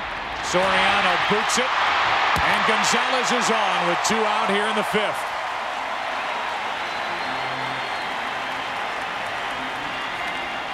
Third error of this World Series for Soriano. When you hear that term, an infielder allows the ball to play him. Usually, an infielder is back on his heels. You see how Soriano backs up on that ball instead of charging it. Right there. Back on the heels, ball bounces too far away. Even with a strong arm, Gonzalez safe. So the Yankee defense continues to disappoint the Yankee pitching staff. Last night, a misplay by Brocious at third, failure to turn a double play led to a big Arizona inning. Now an error brings Williams to the plate, and what a swing he had, but a foul back, strike 1.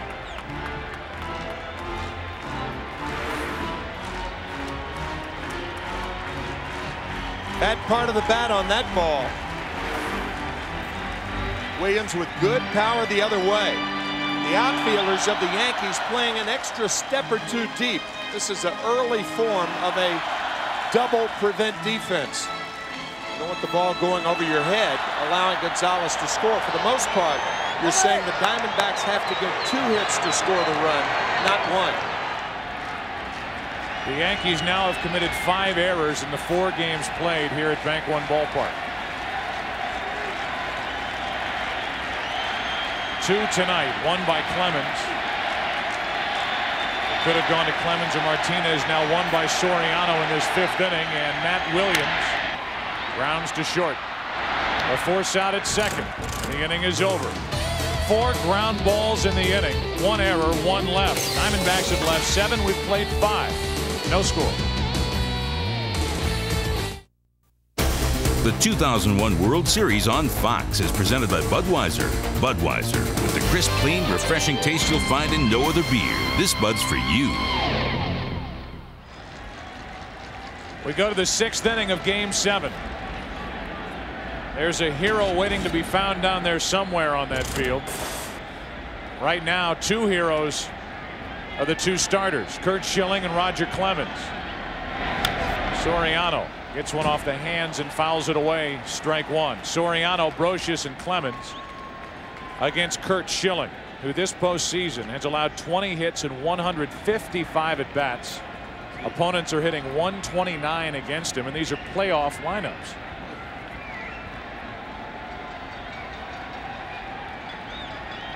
Soriano fly to right his first time. 1 ball, 1 strike. Joe, usually in games like this, a double threat ends up being the difference, and Soriano's a double threat. Guys who can run and hit with power, because they can beat you either on the bases or with the long ball.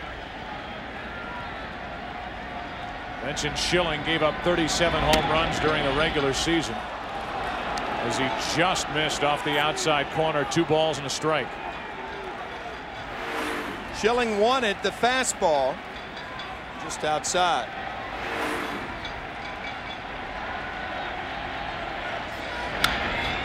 Two and 2. Yankee hitters cannot catch up to that Schilling fastball.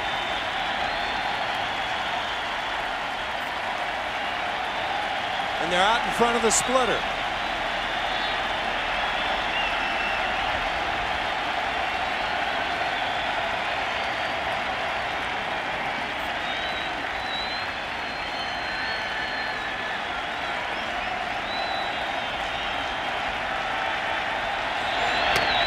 One away, strikeout number 7 for Curt Schilling.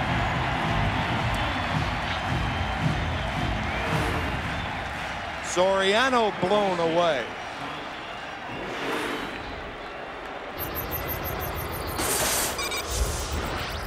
Most world championships, the Yankees have 26 to go with their 38 pennants.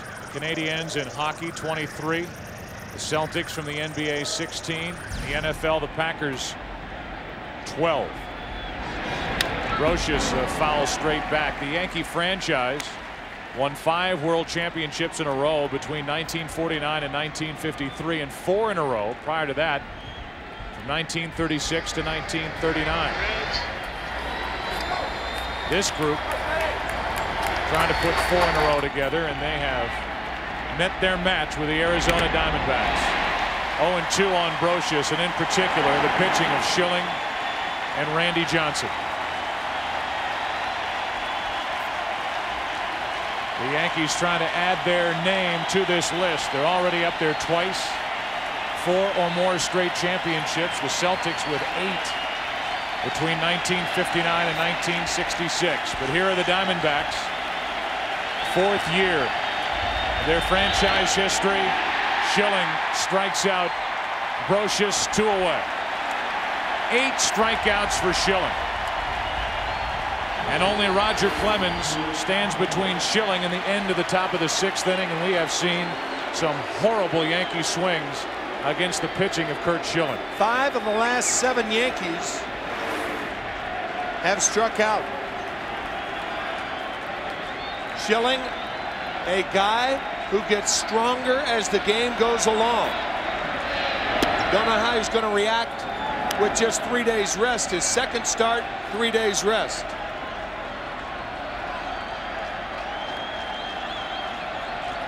Missing with ball 1 to Roger Clemens. Roger struck out his first time up.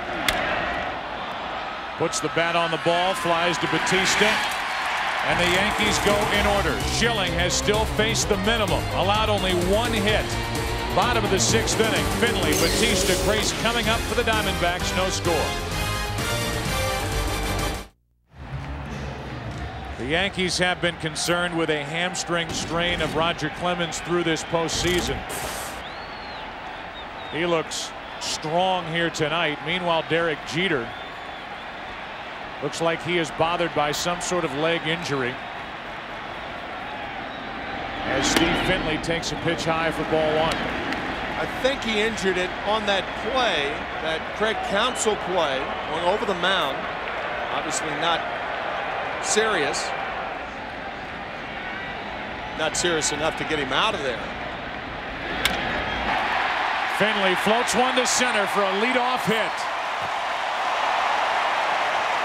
5th hit of the night for Arizona. And for the first time all night, the leadoff man is on. When you get a leadoff batter on and he can run well, that's much, much better. Think about it. Than a player who clogs up the bases. So that leadoff batter with a fast runner like Finley gets Ramiro Mendoza up for the Yankees. This is a tough read. I mean, do you bunt with a guy like Batista? Got Grace on deck. They're going to walk Grace. I don't think a bunt's in order now. You walk Grace to get to Damian Miller and the pitcher, and nobody's warming up. I think he's swinging. Add to that, Danny Batista swinging the bat so well. Right. Well enough to force Reggie Sanders to the bench. And Batista makes his first start of this World Series against a right-handed pitcher.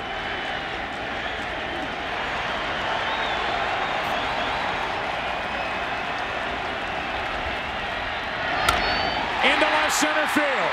That ball is going to get down. That ball is going to put Arizona on top. Danny Batista delivers again. Going for 3rd. Out, but it's 1-0 Arizona.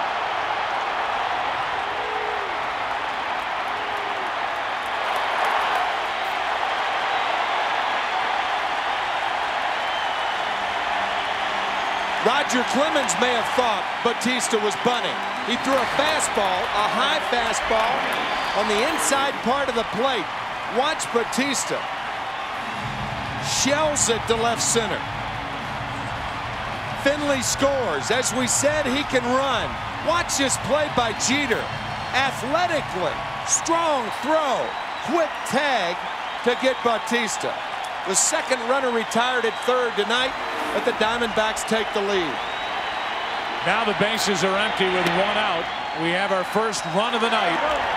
And the Diamondbacks are out in front here in Game 7. A single by Finley, an RBI double by Batista, out at third, 8-6-5 on the play.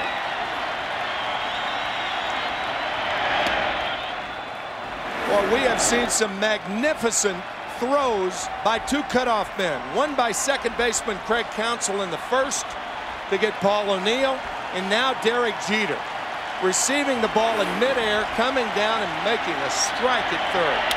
Grace reaching for it, bounces one to Soriano. 2 out in the inning. There is no doubt that Jeter is bothered with some sort of leg trouble. And there he is up in the air, gathering it in, throwing in one motion to third to get Batista. The reaction to the out at third, but the big picture, it's 1-0 Arizona in the bottom of the 6th. Now with 2 out, nobody on, and a run in, it's Damian Miller, and it's strike 1. Watch Jeter, or I should say watch Brocious with a quick tag. Derek Jeter in midair when he received the ball, and he came down and threw the ball flat-footed.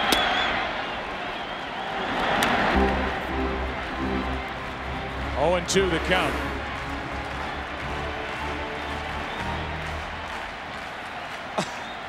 Boy, that is some throw. And some piece of hitting by Batista. 1 ball, 2 strikes on Damian Miller. Bob Brenly staying with Danny Batista, staying with the hot hand. And on the second extra base hit of the night, the other belonging to O'Neill back in the top of the 1st, Batista puts the Diamondbacks up 1-0 in the 6th inning of Game 7. And Miller stays at the plate 1-2. I wonder if Jorge Posada and Roger Clemens were thinking that Batista may have been bunting. Usually in that situation, a pitcher will go to his fastball, preferably up, try to get the hitter to pop it up. Batista did not give Clemens a second chance. That's foul. Still 1-2 on Damian Miller.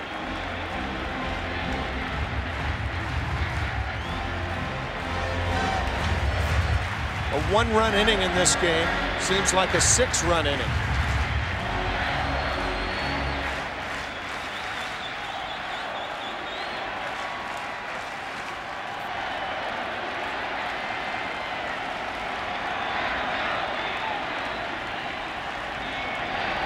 Clemens strikes out his 9th, but in the inning, the Diamondbacks get on the board. Who will blink first? Roger Clemens will blink first. A hit by Finley, an RBI double by Batista. 1-0 Arizona. Back after this from your local Fox station. Danny Batista puts Arizona on top with an RBI double in the bottom of the 6th, and now in the top of the 7th in Game 7. It's the top of the order for the Yankees. Jeter, O'Neill, and Williams. If anybody gets on, Tino Martinez against Curt Schilling. Strike 1.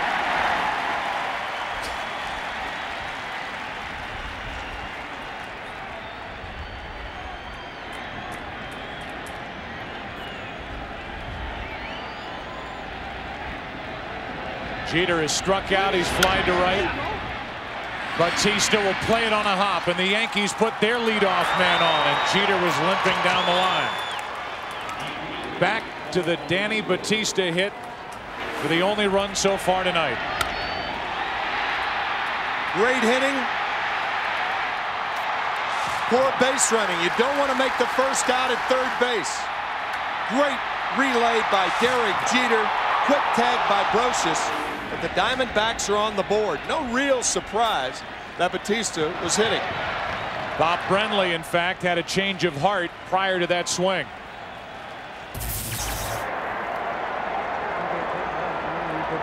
I'll put Bunn on, and then I'll change my mind. I'm going to give him one whack at it right here. He made the right choice. I'll say. Now the tying run is on. Jeter is running as O'Neill lines one to center. blocked by Finley on a terrific play by the center fielder, and it's 2 on with nobody out as O'Neill has his second hit of the night. Back-to-back singles, and the Yankees had started Jeter on the play. Nice play by Finley. Probably didn't even realize it. He came in quickly, smothers the ball in front of him. Derek Jeter running on the play. Now he sees the ball in front of him, stops, continues, too late. But a fine play, as you said, Joe, by Steve Finley. Now Jeter whacking that right knee, thinking he could have been on third, but he had no idea whether Finley was going to try for the shoestring catch or not. Playing it on a hop, and now for the first time tonight, the Yankees have 2 on in this 7th inning, nobody out, and Bernie Williams, who is 0 for 2, is at the plate. This is a bunting situation, but keep in mind the Yankees do not like to sacrifice. It is rare that Bernie Williams is called on to bunt. Swinging, and that's strike 1. Joe Torey figuring if Danny Batista can hit away against a right-hander, Bernie Williams can hit away against a right-hander, even though he is Curt Schilling.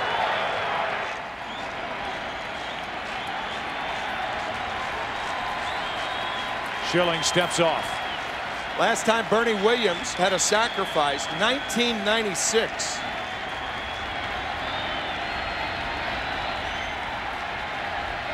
Williams has flied to center, struck out 5 out of 22 in this World Series. No balls, 2 strikes as Williams grabs at the bat in frustration. He's set up. Looked like Williams was trying to ground the ball to the right side. 2 things can happen if that happens. Jeter goes to third, and it's tougher to double up Bernie Williams. The 4-6-3 or 3-6-3 double play, much more difficult than 6-4-3.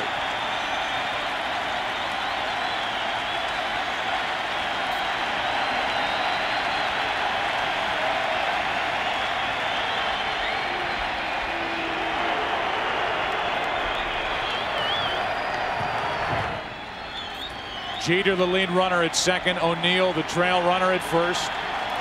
Nobody out. 1-0 Arizona, top of the 7th. The 0-2 to Bernie Williams. 97 miles per hour as the wind starts to whip around here at Bank One Ballpark. Might be whipping around because of pitches like this by Schilling and Clemens.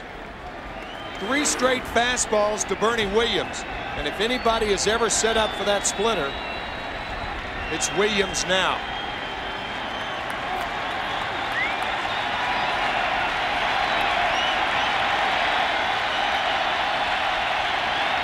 .82 pitches on the night. To the right side. Grace. They get the middleman. It's first and third, 1 out. Can't turn 2. And the tying run is 90 feet away for New York. Fine job by Bernie Williams making contact to the right side of the infield. Mark Grace going for the sure out, and no return throw by Womack. And now the Yankees have a runner on at third with less than 2 outs.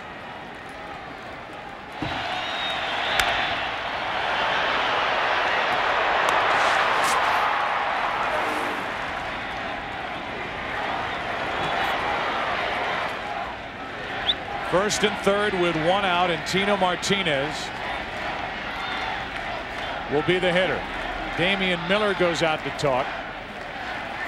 The home plate umpire Steve Ripley comes out to break it up. There is action for Arizona in their bullpen as Schilling tries to work out of his first jam of the night.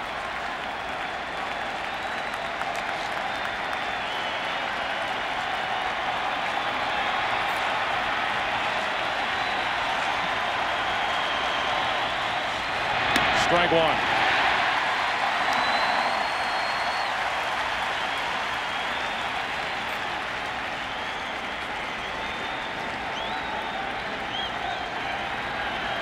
with a 1-run lead. The Diamondbacks, of course, in double play depth. Starting to rain here in Phoenix.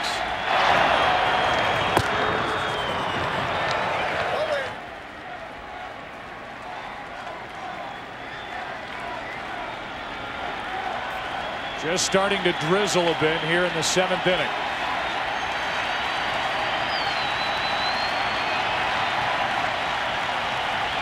Runners at the corners, 1 out.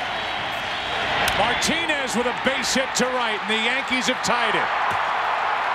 Williams holds at second, and it's 2 on with 1 out as Tino Martinez delivers to tie it 1-1. Martinez with a big hit, and Bernie Williams stopping at second base. With 1 out, you have got to make Batista throw you out. Martinez with a line drive base hit to right field, plus Batista catches the ball back on his heels. Watch. Back. You've got to try to go to third base on a ball like that. So while the Yankees get a big hit, Bernie Williams does not take a big base. He's at second. Martinez is at first. The wind blowing hot dog wrappers and napkins, everything around this field as Posada takes ball 1. You have to make up your mind yourself. Watch Bernie Williams look at Willie Randolph, the third base coach. If Batista throws you out on that play like O'Neill in the 1st inning, then it's a good base running play and you tip your cap to the right fielder. Posada pops it up. Gonzalez is there. 2 out.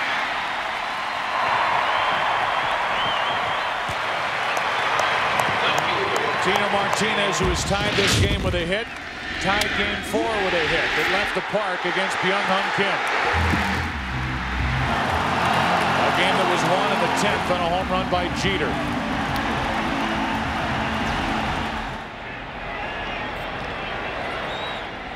Tino Martinez quite possibly playing in his last game as a New York Yankee. Delivers here in the 7th inning. Now it's Shane Spencer, who's 0 for 2, batting with 2 on, 2 out.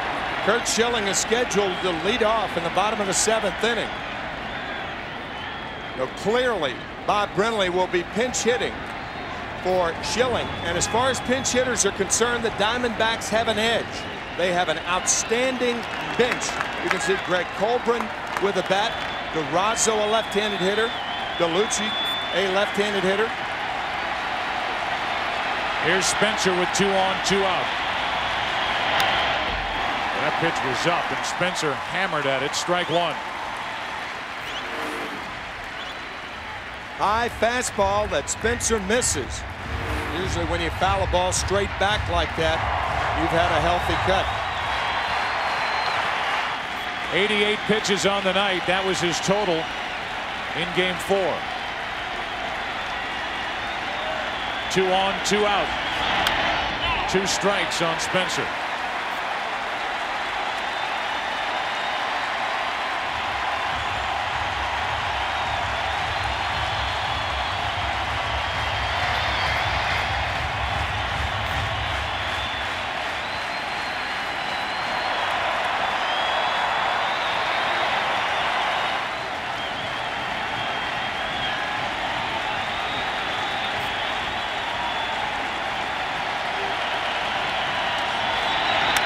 Spencer into right center field.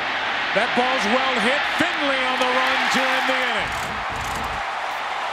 Steve Finley covering a lot of ground in right center field to keep it tied 1-1.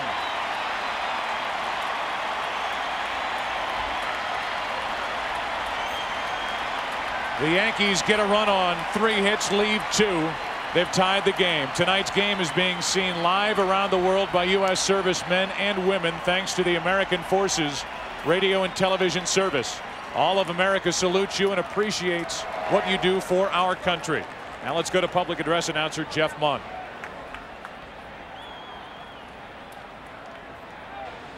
Ladies and gentlemen, to honor America with the playing of God Bless America, Please welcome once again, Jesse McGuire.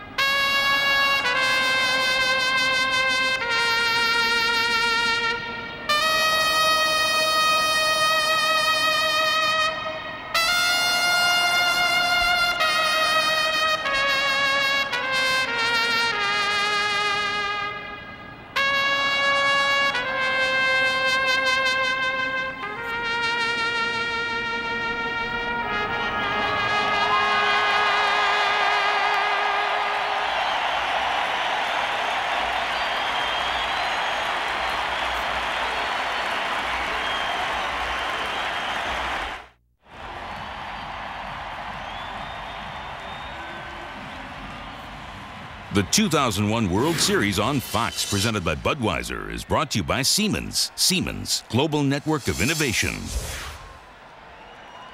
Please remember, Radio Shack is a collection site for the September 11 Fund, benefiting survivors, victims' families, and rescue personnel. Curt Schilling will stay in the game. Take his swings against Roger Clemens. He has struck out twice, and go back out and pitch in the 8th. I'm surprised at this move by Bob Brenly. 14 home runs by his pinch hitters this year, tied a major league record. The Giants also had 14 home runs. You're running out of outs. 90 pitches, 2 more than what Schilling threw his last time out. I guess you got to figure, Joe, that Curt Schilling may have said something to Bob Brenly about continuing in this ball game. Well, the Diamondbacks are not blessed with the same short relief that the Yankees have. They do have Randy Johnson available if he has enough lead time to get ready. Otherwise, you're looking at Swindell, Kim, Morgan. And Bob Brenly and the Diamondbacks feel more confident with Schilling going back out with his 90 pitches for the second time on 3 days rest than they do digging into their bullpen after sending a pinch hitter to the plate. Yeah. I guess that's what Brenly is figuring. You're thinking about Randy Johnson. Randy Johnson will be given the starter mentality. If, for instance, Brenly's planning on putting him out there in the 9th inning, he'll probably send him out there in the 8th. Giving plenty of time to warm up. On 1-2, Schilling strikes out looking. 10 strikeouts for Roger Clemens. While we have gone on and on about Curt Schilling, we talked about the need for Roger Clemens to continue to prove himself in these big games. He certainly did in Game 3. Joe Torey will tell you he did in Game 2 at Yankee Stadium last year in the World Series against the Mets, when he went 8 innings, allowed no runs on 2 hits, struck out 9. But all that people took out of that game was the shattered bat throwing incident with Mike Piazza. But the Yankees, down 2-0, turned to their 39-year-old right-hander in Game 3. He and Rivera combined on a 2-1 victory, and here is Clemens pitching in the 7th inning in a 1-1 game, matched up with Schilling in Game 7. He's 0-2 on Tony Womack. Splitter is still there for Clemens.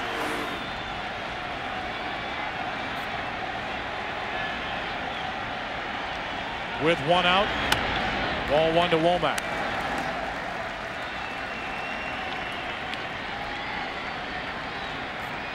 Counsell on deck, then the left-handed hitting Gonzalez. We showed you Stanton getting loose for the Yankees in their bullpen. See the rain coming down a bit harder now. The 1-2 pitch.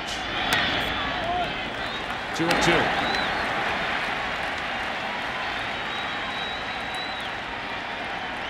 Obviously, if the rain gets too bad, that roof will start to close.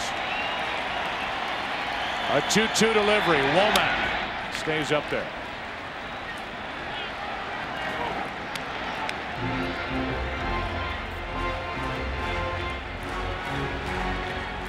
So far, the roof is staying open.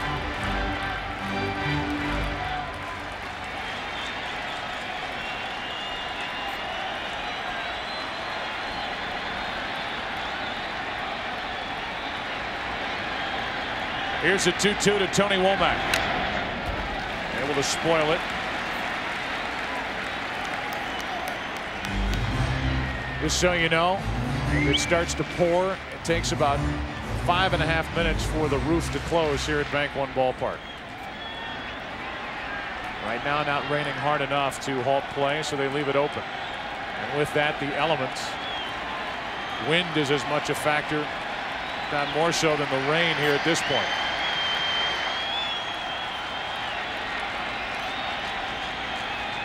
Womack hops out of there.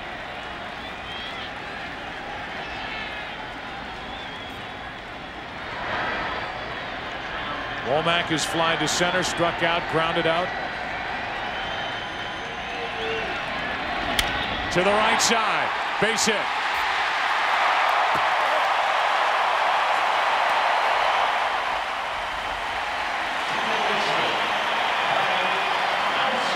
Wonder if that will be it for Roger Clemens.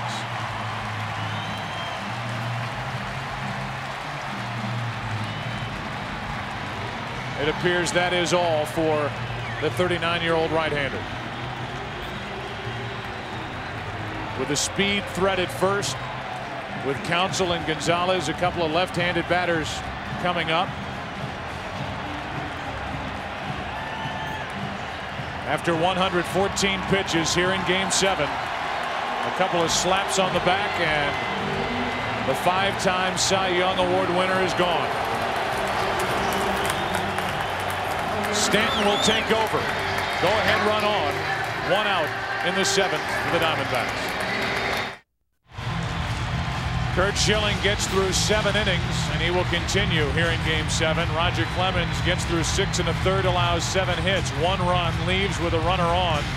Womack, 1 out, 10 strikeouts for Clemens, and here's Mike Stanton. And as you suggested, Joe, this is a twofold move made to combat the left-handed hitter and the fast runner at first base. So Stanton in for 2 reasons.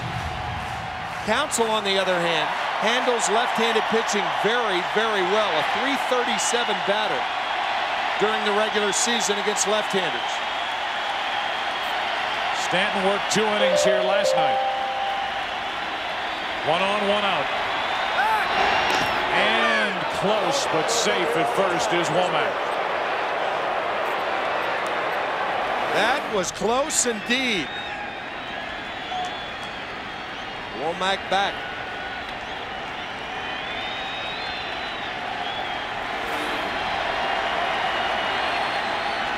One in the bottom of the 7th. Go-ahead run at first for Arizona, 1 out. And Womack is not yet comfortable against the move of Mike Stanton. Base runners will tell you that with the right-handed throwing first baseman, you can take another half step because he's got farther to reach back.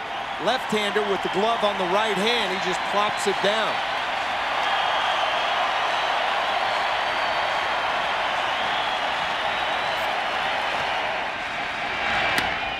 Strike 1 to Counsell, who was the National League Championship Series MVP for Arizona. But so far in this World Series is 2 out of 23 as Ramiro Mendoza gets loose for the Yankees in their bullpen.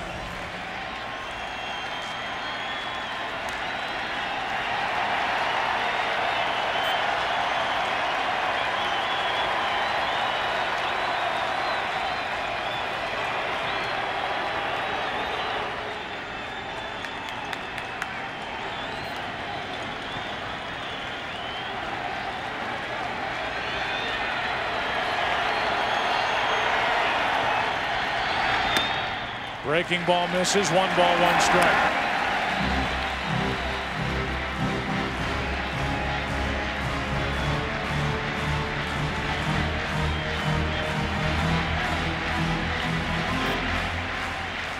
In case you want to know, Jorge Posada during the regular season threw out just over 23% of potential base stealers, is only 1 for 9 in the postseason. And Womack, the runner at first, is 1 out of 3 in the postseason trying to steal a base. Jorge with a lot of help, however, in Mike Stanton. You can see how closely Stanton is holding Womack at first base. So it's the tandem of a good catcher and a pitcher with a good move that often determines whether you throw the batter out or not, or the runner out or not. Runner is going, late break, and Womack is out for the 2nd out of the inning. Looked like a delayed steal. It did. That's why Posada double pumped. Didn't know whether to go to first base or second. It appeared to be a delayed steal. Quick tag by Jeter. Womack did not break right away. Perhaps he was fooled by Stanton coming home with the ball. Stanton had thrown over there 4 times to drive Womack back. Big out here in the 7th. Now it's 1 ball, 2 strikes on Counsell. And he pops it up. In foul territory, Martinez puts it away. Well, as you have said before, Tony Womack with not a great break. Jeter just got there in time. You know what it was? It was a hit and run play. It had to be. He's looking at the ball. Counsell swings through and he keeps going. He was the 2nd out. Counsell made the final out. Let's go to the 8th.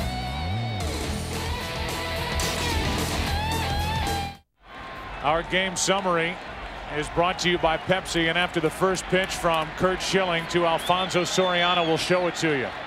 Soriano takes a strike. A matchup of Schilling and Clemens. Schilling is through 7 now, pitching in the 8th. Clemens got into the 7th, relieved by Stanton.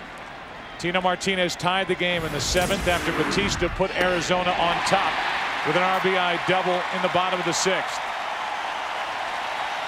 The last 2 World Series Game 7s have gone to extra innings. In 91, 97. Here in Game 7, 2001, it's 1-1 in the 8th.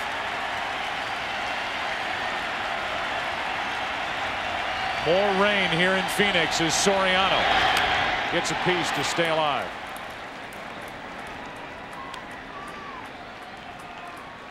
Going down to the bullpen and now starting the long process of getting loose is Randy Johnson, along with Miguel Batista, the Game 5 starter, who pitched 8 innings for Arizona. Soriano stays up there.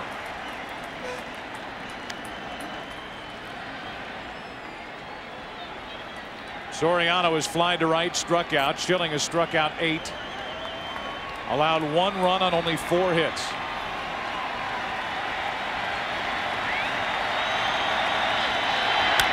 Soriano into deep left field. At the wall, Yankees on top, 2-1.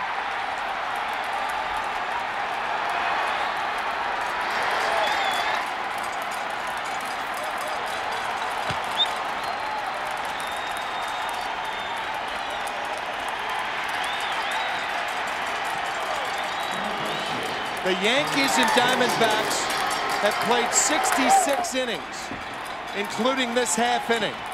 The Yankees have had the lead 7.5 of those 66 innings. Soriano gives it to them again. Unbelievable.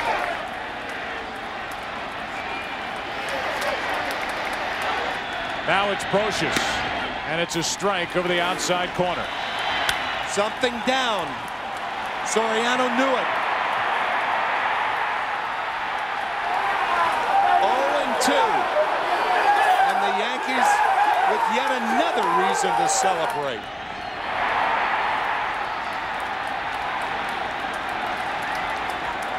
So it's 2-1 New York here in the top of the 8th inning, and Brocious waits for an 0-1 pitch from Curt Schilling.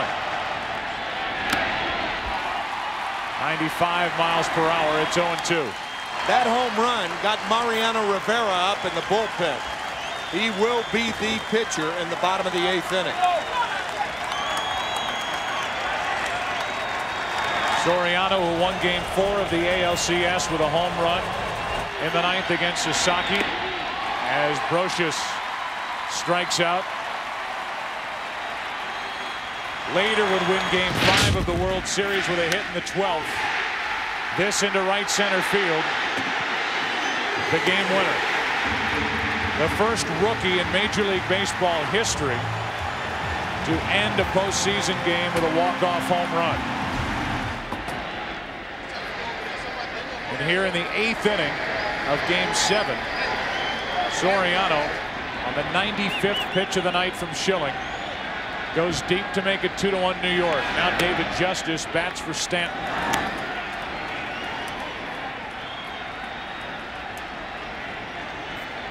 Curt Schilling got ahead of Soriano 0-2. He fouled back a couple of pitches. And then on a ball just below the knees, coughed it out to left field. Either a splitter or a breaking ball. Have to assume it was a split finger fastball from Curt Schilling. Something about mid-shin high. Man.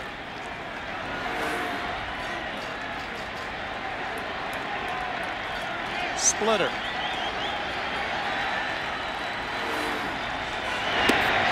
Justice takes a strike, and it's 2-1.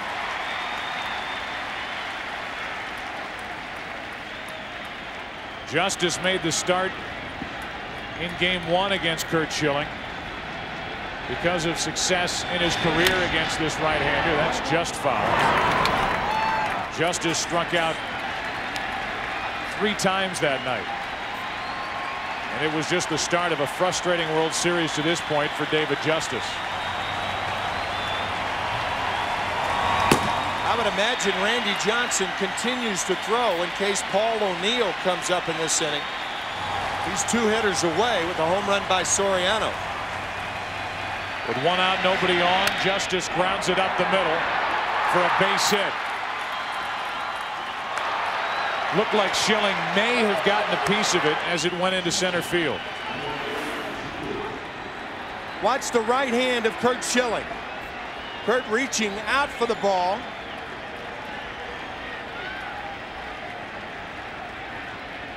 May have clipped the ring finger or pinky. Terrific job by Curt Schilling. Roger Clemens. Now the right-hander will be called. A 103 pitch night, and Schilling will leave on the short end of a 2-1 game here in Game 7.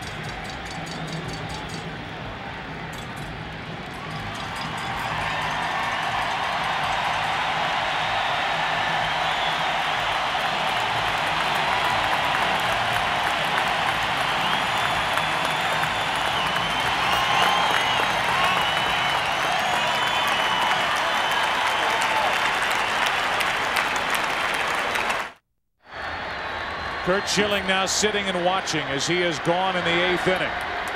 Diamondbacks let Schilling bat to lead off the bottom of the 7th. To go back out for the 8th, and after getting out in front of Soriano 0-2, Soriano hit one into the seats and left as Miguel Batista takes over with 1 on, 1 out. We expressed surprise that Schilling would lead off the bottom of the 7th inning.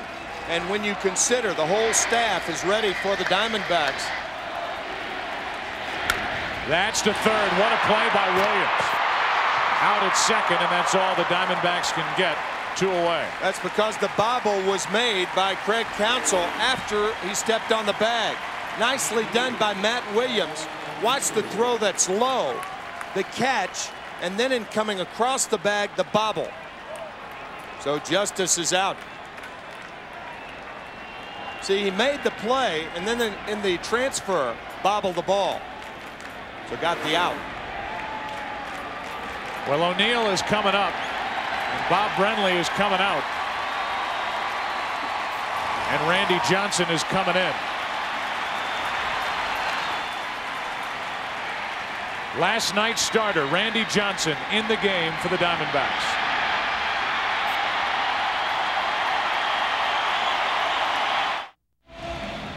When Bob Brenly went out to get Curt Schilling in this 8th inning, here's what he had to say. Hold an effort, Haas. We're going to put Miguel on this guy right here. Get a fresh arm in here. Hell of an effort, big man. I love you, brother. You're my hero. You're my hero. Hey, that ain't going to beat us. We're going to get that back plus some. That ain't going to beat us, big man. Schilling had those words of encouragement as he exited the field. Then Batista took over, got an out, and now it's Randy Johnson, who has pitched 11 games in his career in relief. Throw to first, and Jeter was breaking towards second, able to get back to first as he looked like he was running. With 2 outs, if Jeter gets a good jump off Randy Johnson, we talked about it last night, he will take off. Paul O'Neill has perhaps seen his last action. Not perhaps, probably. There's Paul over there with his bat. But he's retired one way or the other. Lifted for the pinch hitter, Chuck Knobloch. Knobloch started in last night's game against Randy Johnson, was 0 for 3 with a walk.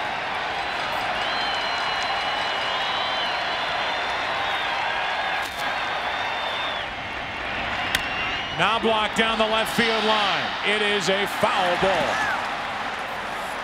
And you can see Jeter limping around the bases. He is hurting, whether it's his foot, his ankle, his calf, his hamstring, whatever it is.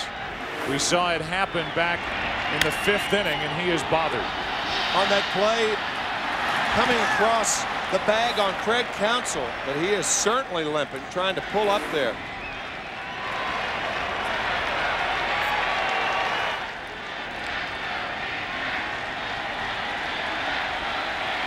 Two out in the inning. 1 ball, 1 strike on Knobloch.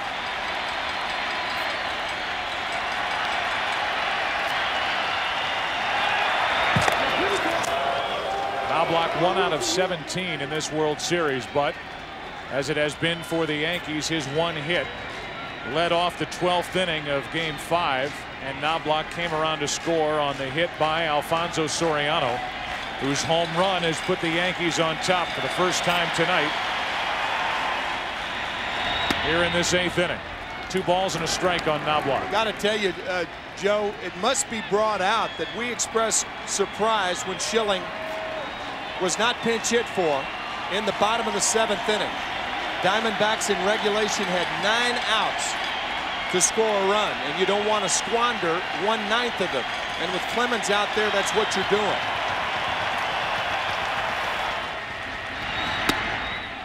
Coupled with the fact that in our opening tonight, we thought that if Roger Clemens and Curt Schilling were knocked out in the middle innings, then Brian Anderson, Miguel Batista would play a big role in the game. Well, these are the middle innings in a sense. Even though it's the late inning, Schilling pitched as though, I mean, the Diamondbacks have a very deep bullpen here in the 8th inning.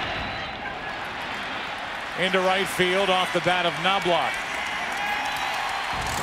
And that'll end the top of the 8th inning, which started with this. With the rain falling in Phoenix, hopes falling in Phoenix, an 0-2 pitch, and Soriano, the rookie, puts the Yankees on top in Game 7, 2-1.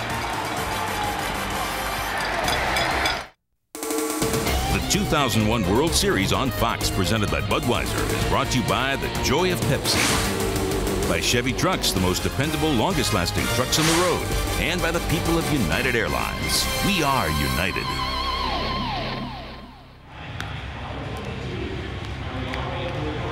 Bottom of the 8th inning, and Chuck Knobloch stays in the game. He moves over to left field. That switches Shane Spencer over to right. And Mariano Rivera takes over on the mound. The numbers this postseason, 2-0. 5 saves, and an ERA of 0.61.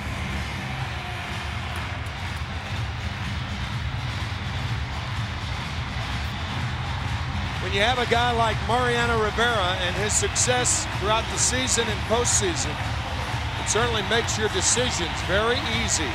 We talked about the decisions of Bob Brenly, whether to yank Curt Schilling for a pinch hitter to lead off the 7th inning of a tie ball game. He didn't do that. Soriano had the home run in the top of the 8th. Now Joe Torre with only one decision going to Rivera. See those career postseason numbers, and 19 of Rivera's 24 postseason saves have been for more than 1 inning. He takes over in the bottom of the 8th. Luis Gonzalez first up. Ball 1 up and in. Gonzalez, Williams, and Finley. Gonzalez 0 for 3 tonight.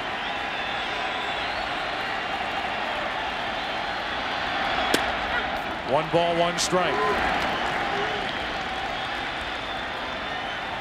Rivera, after working in all 3 games at Yankee Stadium, has had 2 days off. 2 balls and a strike. He went 2 innings in game 3. He went 1 inning in game 4 and 2 innings in game 5. The 2-1. 2 balls, 2 strikes.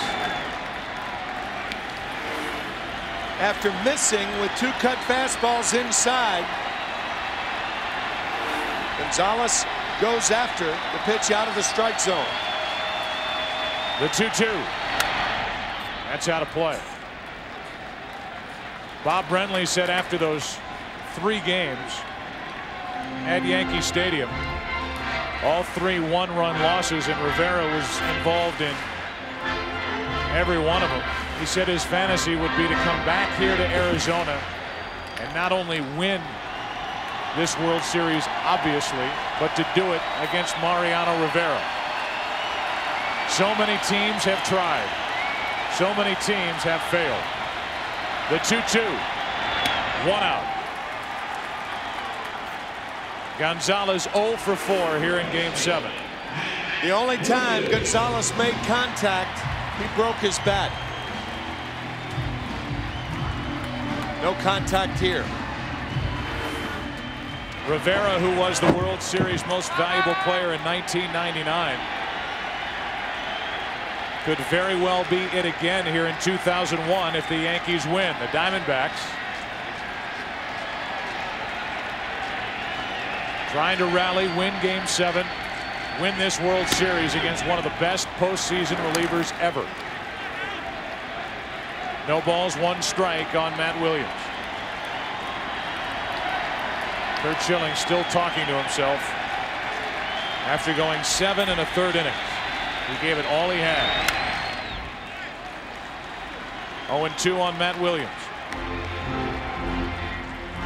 Steve Finley waits to hit next. Lowest ERA all time in the postseason. Mariano Rivera at 0.70.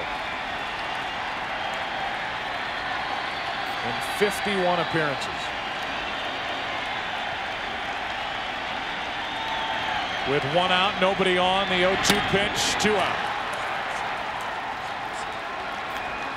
You may have noticed Jorge Posada moving his mitt up in the strike zone after he gave the signal.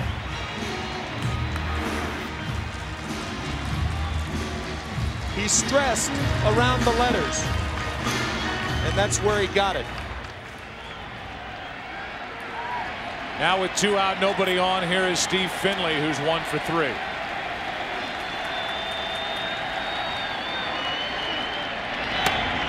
Ball 1 inside.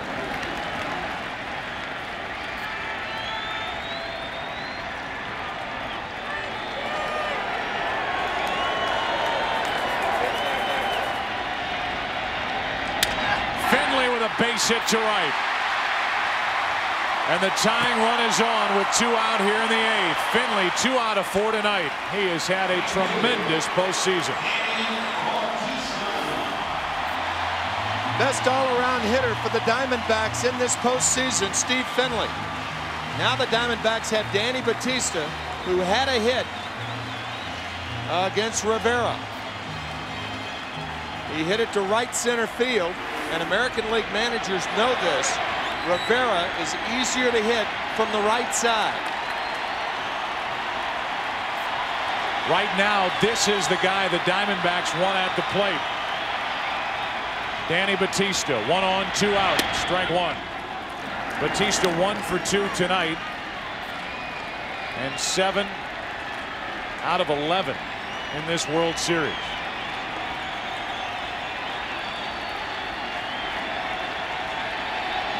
Batista hit 5 home runs during the regular season. He has none in the postseason.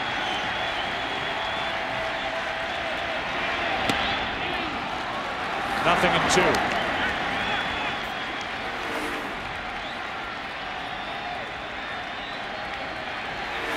Down and out of the strike zone.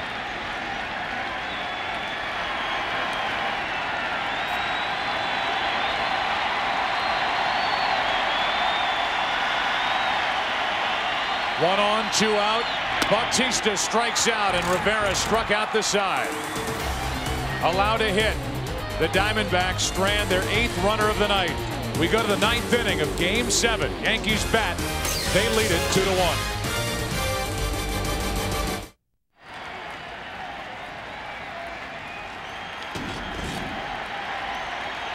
Randy Johnson goes back to the hill. He will deal with Bernie Williams, Tino Martinez, and Jorge Posada. 2-1 Yankees, 9th inning of Game 7. Williams 0 for 3 tonight. Ball 1 up and out of the strike zone. 90 miles per hour from Randy Johnson, who threw 104 pitches in Game 6 last night. Mike Morgan and Byung-Hun Kim are up. Neither one throwing right now as Williams takes a strike. In thinking about Curt Schilling leading off the 7th inning, it must be pointed out that if Bob Brenly uses his pinch hitters for Curt Schilling in the 7th, you're going to use your pinch hitters with no chance of facing Mariano Rivera. If Brenly then goes to his bullpen, he's dealing with the bullpen unlike any other of the 6 games, because now in Game 7 you have starters in your bullpen and not guys that he's had problems with in his bullpen. One ball, 2 strikes from Randy Johnson. And Williams flies one to shallow center. 1 out. What are the Yankees trying to do again here tonight? Longest streaks all time. Consecutive championships. The Yankees from 49 to 53 won 5. From 36 to 39 they won 4 in a row. Oakland did it 3 times in a row, 72 to 74. And the Yankees are trying for their 4th in a row. 98, 99, 2000, 2001. Randy Johnson. Slider misses for ball 1 to Tino Martinez. How about Randy Johnson? 38 years old. Throws 104 pitches last night. Amazing. He warms up. He comes in, finishes off the 8th inning, and he's back out there for the 9th inning. 1 ball, 1 strike on Tino Martinez. The Diamondbacks in the bottom of this 9th will have the bottom of their order. Grace, Miller, and then the pitcher's spot.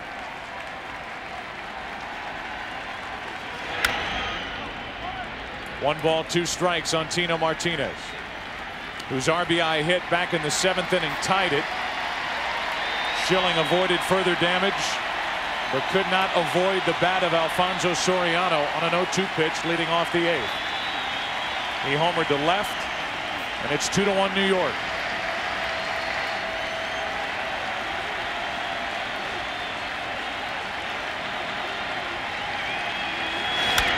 to the left side. Womack circles it. Throws. Got it. 2 out.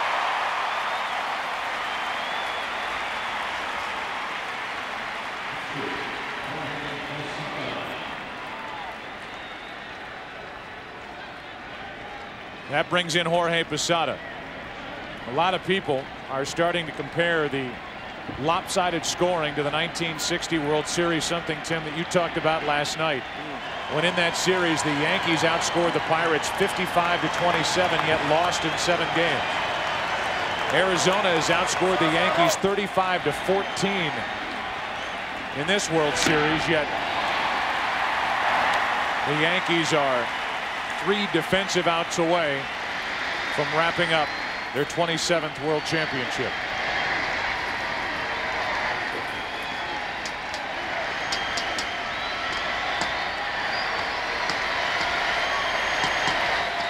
The 0-1. 0-2. Here's what you're talking about, Joe. Look at games 2, 3, and 6. The Yankees over the Pirates. And yet it was Bill Mazeroski's home run in Game 7 that shook the baseball world.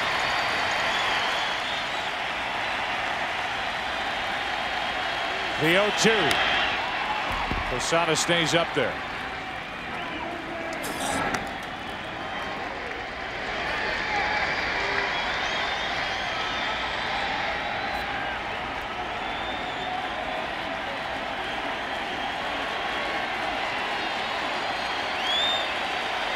Curt Schilling and Randy Johnson, the 1-2 punch for Arizona, giving the Yankees all they can handle. Posada strikes out to send this Game 7 into the bottom of the 9th. Last chance for the Diamondbacks. They'll take on Rivera. They trail by 1.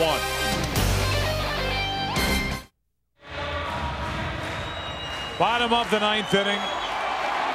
Last chance for the Diamondbacks, down 2-1. Mark Grace first up against Mariano Rivera, who struck out the side in the 8th. Grace 2 hits tonight. Ball 1. Shane Spencer too deep in left field. Mark Grace would have to hit a ball twice to hit it to him. That's Knobloch, I beg your pardon. Spencer in right. Into center field, a good start for Arizona. Grace with his 3rd hit.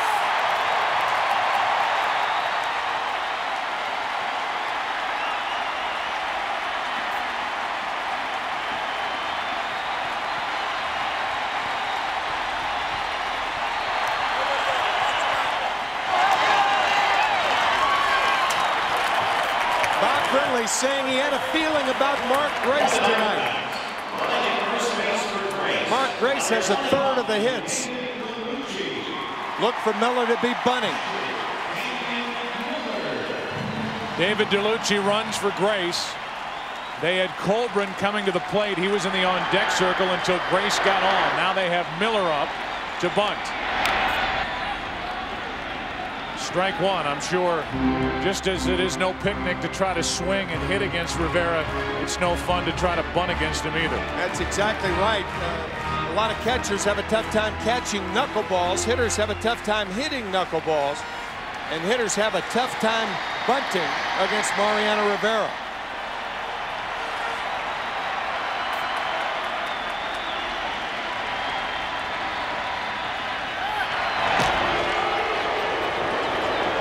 What's interesting is Greg Colburn has come to the on-deck circle, a right-handed batter, with the Rubio Durazo, a terrific left-handed batter, on the bench. So Bob Brenly believes the right-hander has the best chance. The bunt by Miller. Throw to second. Into center field. DeLucci will stay, and it's 2 on with nobody out.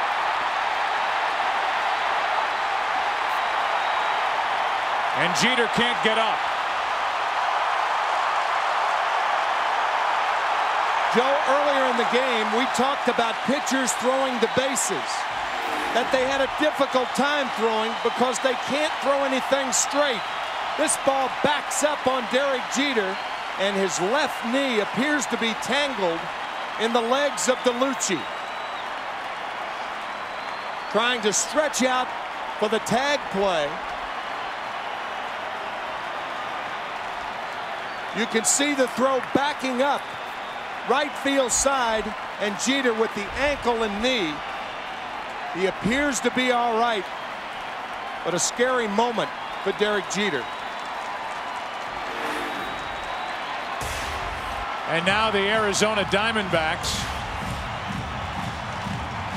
are possibly a hit away from tying it. And a well-placed extra base hit away from winning it, as Jay Bell now will walk to the plate. Again, Colburn is called back. And now the Yankees will be shortened up, expecting another bunt. Jay Bell led the National League in bunts in 1990 with 39 sacrifices. He's one of the better bunters in the National League. He would want to bunt it down the third baseline to make Brosius field the ball. 2 on, nobody out, and the bunt to Rivera. Throws to third, out. No other play, and it's first and second, 1 away. Rivera cat-like off the mound. Bell thinking about bunting it toward third. But as you can see, Rivera is so quick to third base that Brosius actually had to play it first had he come off the bag. Jay Bell's about halfway down the line, but Brosius content for 1.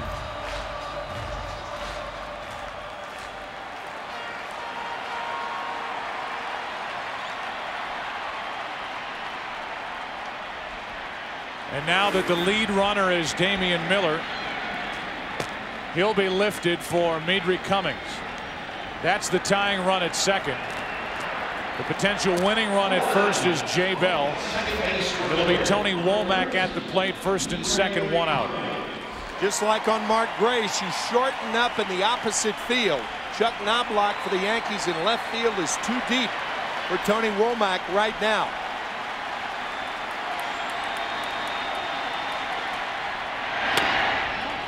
Ball 1 to Womack.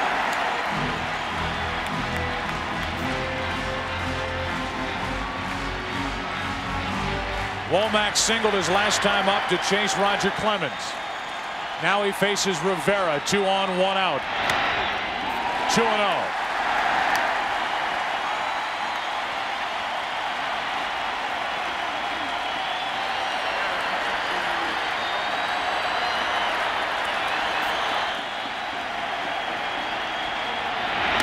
Two and 1.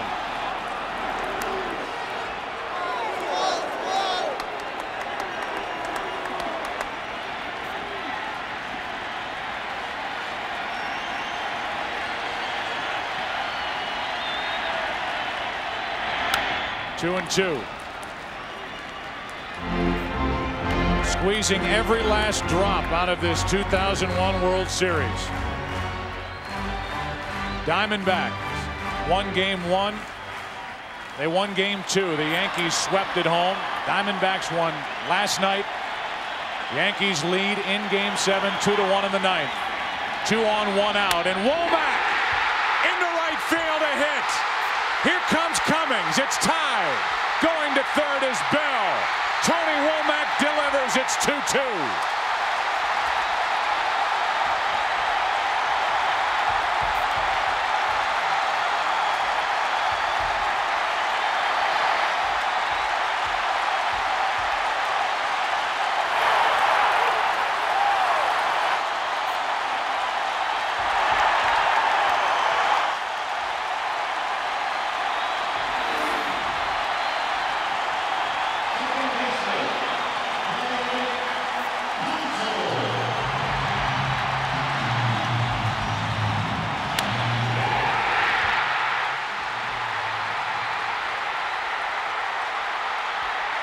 Diamondbacks with late magic of their own.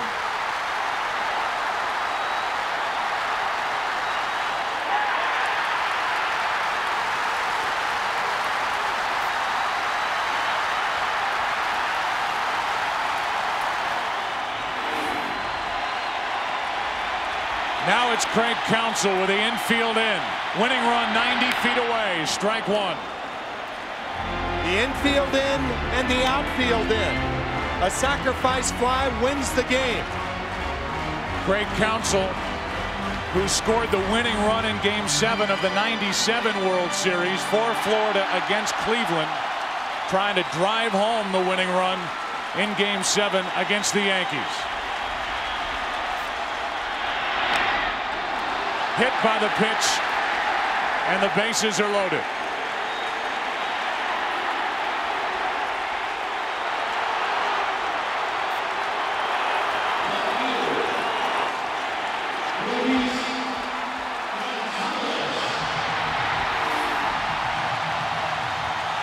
The reason that Rivera did not put Counsell on was because on deck was the best Diamondback hitter in Luis Gonzalez, their most valuable player.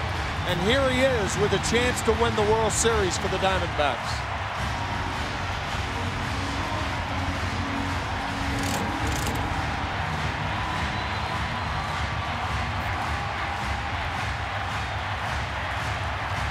The chance of a lifetime for Luis Gonzalez. 2-2, bottom of the ninth. Game 7 of the World Series. Bases loaded. Infield in. 1 out. Strike one.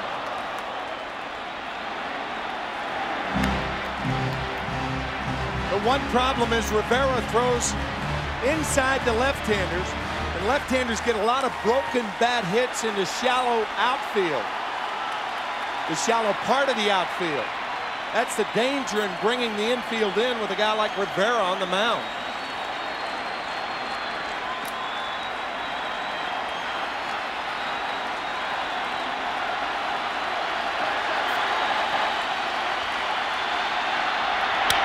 Floater, center field. The Diamondbacks are world champions.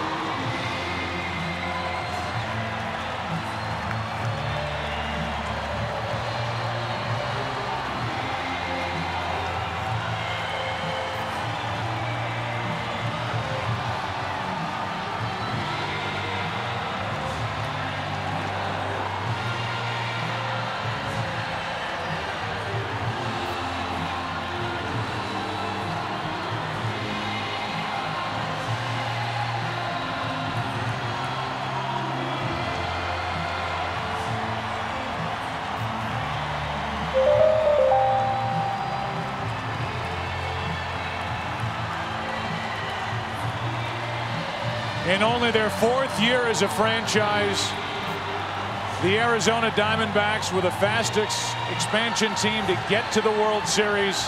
They're the fastest to win it. Let's go down to the field in Jeannie Zalasko. Thank you, Joe Buck. I'm with maybe the most popular guy in the Phoenix area right now.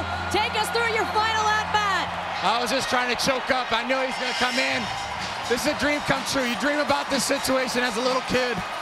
And just to get up there and put the ball in play and get the winning run in, we can't believe it. This team will not give up. They had a great ball club over there, but our team was relentless. We kept coming back. Be honest, though, what was life like on the bench when Soriano hit one out? Well, you know what? Our team, we kept coming in. We believe in everybody in there, and we kept battling. And our fans were outstanding. This whole series was phenomenal. This is probably going to go down as one of the best World Series ever. Outstanding season for you, and congratulations on putting an end to their dynasty. Thank you. Big kiss from Matt Williams. Back to you, Joe. All right, Jeannie. A veteran team assembled to win now. And they do, thanks to this. Off the hands and into shallow left center. Gonzalez knew it. The Diamondbacks have dethroned the Yankees. They are world champions. In Game 5, Joe Torey had the infield at double play depth. A line drive caught by Alfonso Soriano saved the game. Tonight he elected to bring the infield in and lost. Let's go to Jeannie Zalasko. Promise before Game 7, you said, give me the ball, we're going to win this thing. Ever in doubt out here, especially when Soriano got one on you. Well, I didn't say how we'd win it, just that we'd win it. What a fitting end to the season. This is just the way. Every time we had our backs to the wall, we came back and found a way, and what an unbelievable World Series. Hats off to the New York Yankees. There you go. Now, what about yourself? The thought process of staying in this game when you knew you had an at-bat coming in the 7th inning. Take us through the conversation with Brenly. He asked me how I felt. I told him I felt fine. I felt strong all night long. I made some bad pitches. That period, the pitches Soriano hit out was a split that I couldn't, unless I bounced it, I couldn't get it much lower. And, you know, not much you can do about that. It wasn't a bad pitch, but in that spot it was. And, you know, I felt good. I felt strong all night long, and there was no reason to come out of that game unless he thought I couldn't get it done. There's a rumor floating around here that you are the most valuable player. Has it made its way to you yet? No, there's about 8 guys that could get that award and then be deserving. This is the most unbelievable. Can you speak to Clement's performance tonight and what it took facing your master? Well, I hadn't talked to him, but like I said, dream come true. This was up against the guy who turned my career around, and I hope we gave the fans something fun to watch because it was intense. Speaking of those fans, they're screaming for you, so I'll let you go. Once again, congratulations. Joe? All right, Jeannie, congratulations to Curt Schilling. He took the ball in Game 1. He took the ball in Game 4. He took the ball in Game 7. Got into the 8th inning. Left the field down 2-1. And who gets the victory out of the bullpen? Randy Johnson. Plenty more to come from Bank One Ballpark. The celebration will be on the field. Stay with us. The Diamondbacks win it 3-2 and in the series 4 games to 3.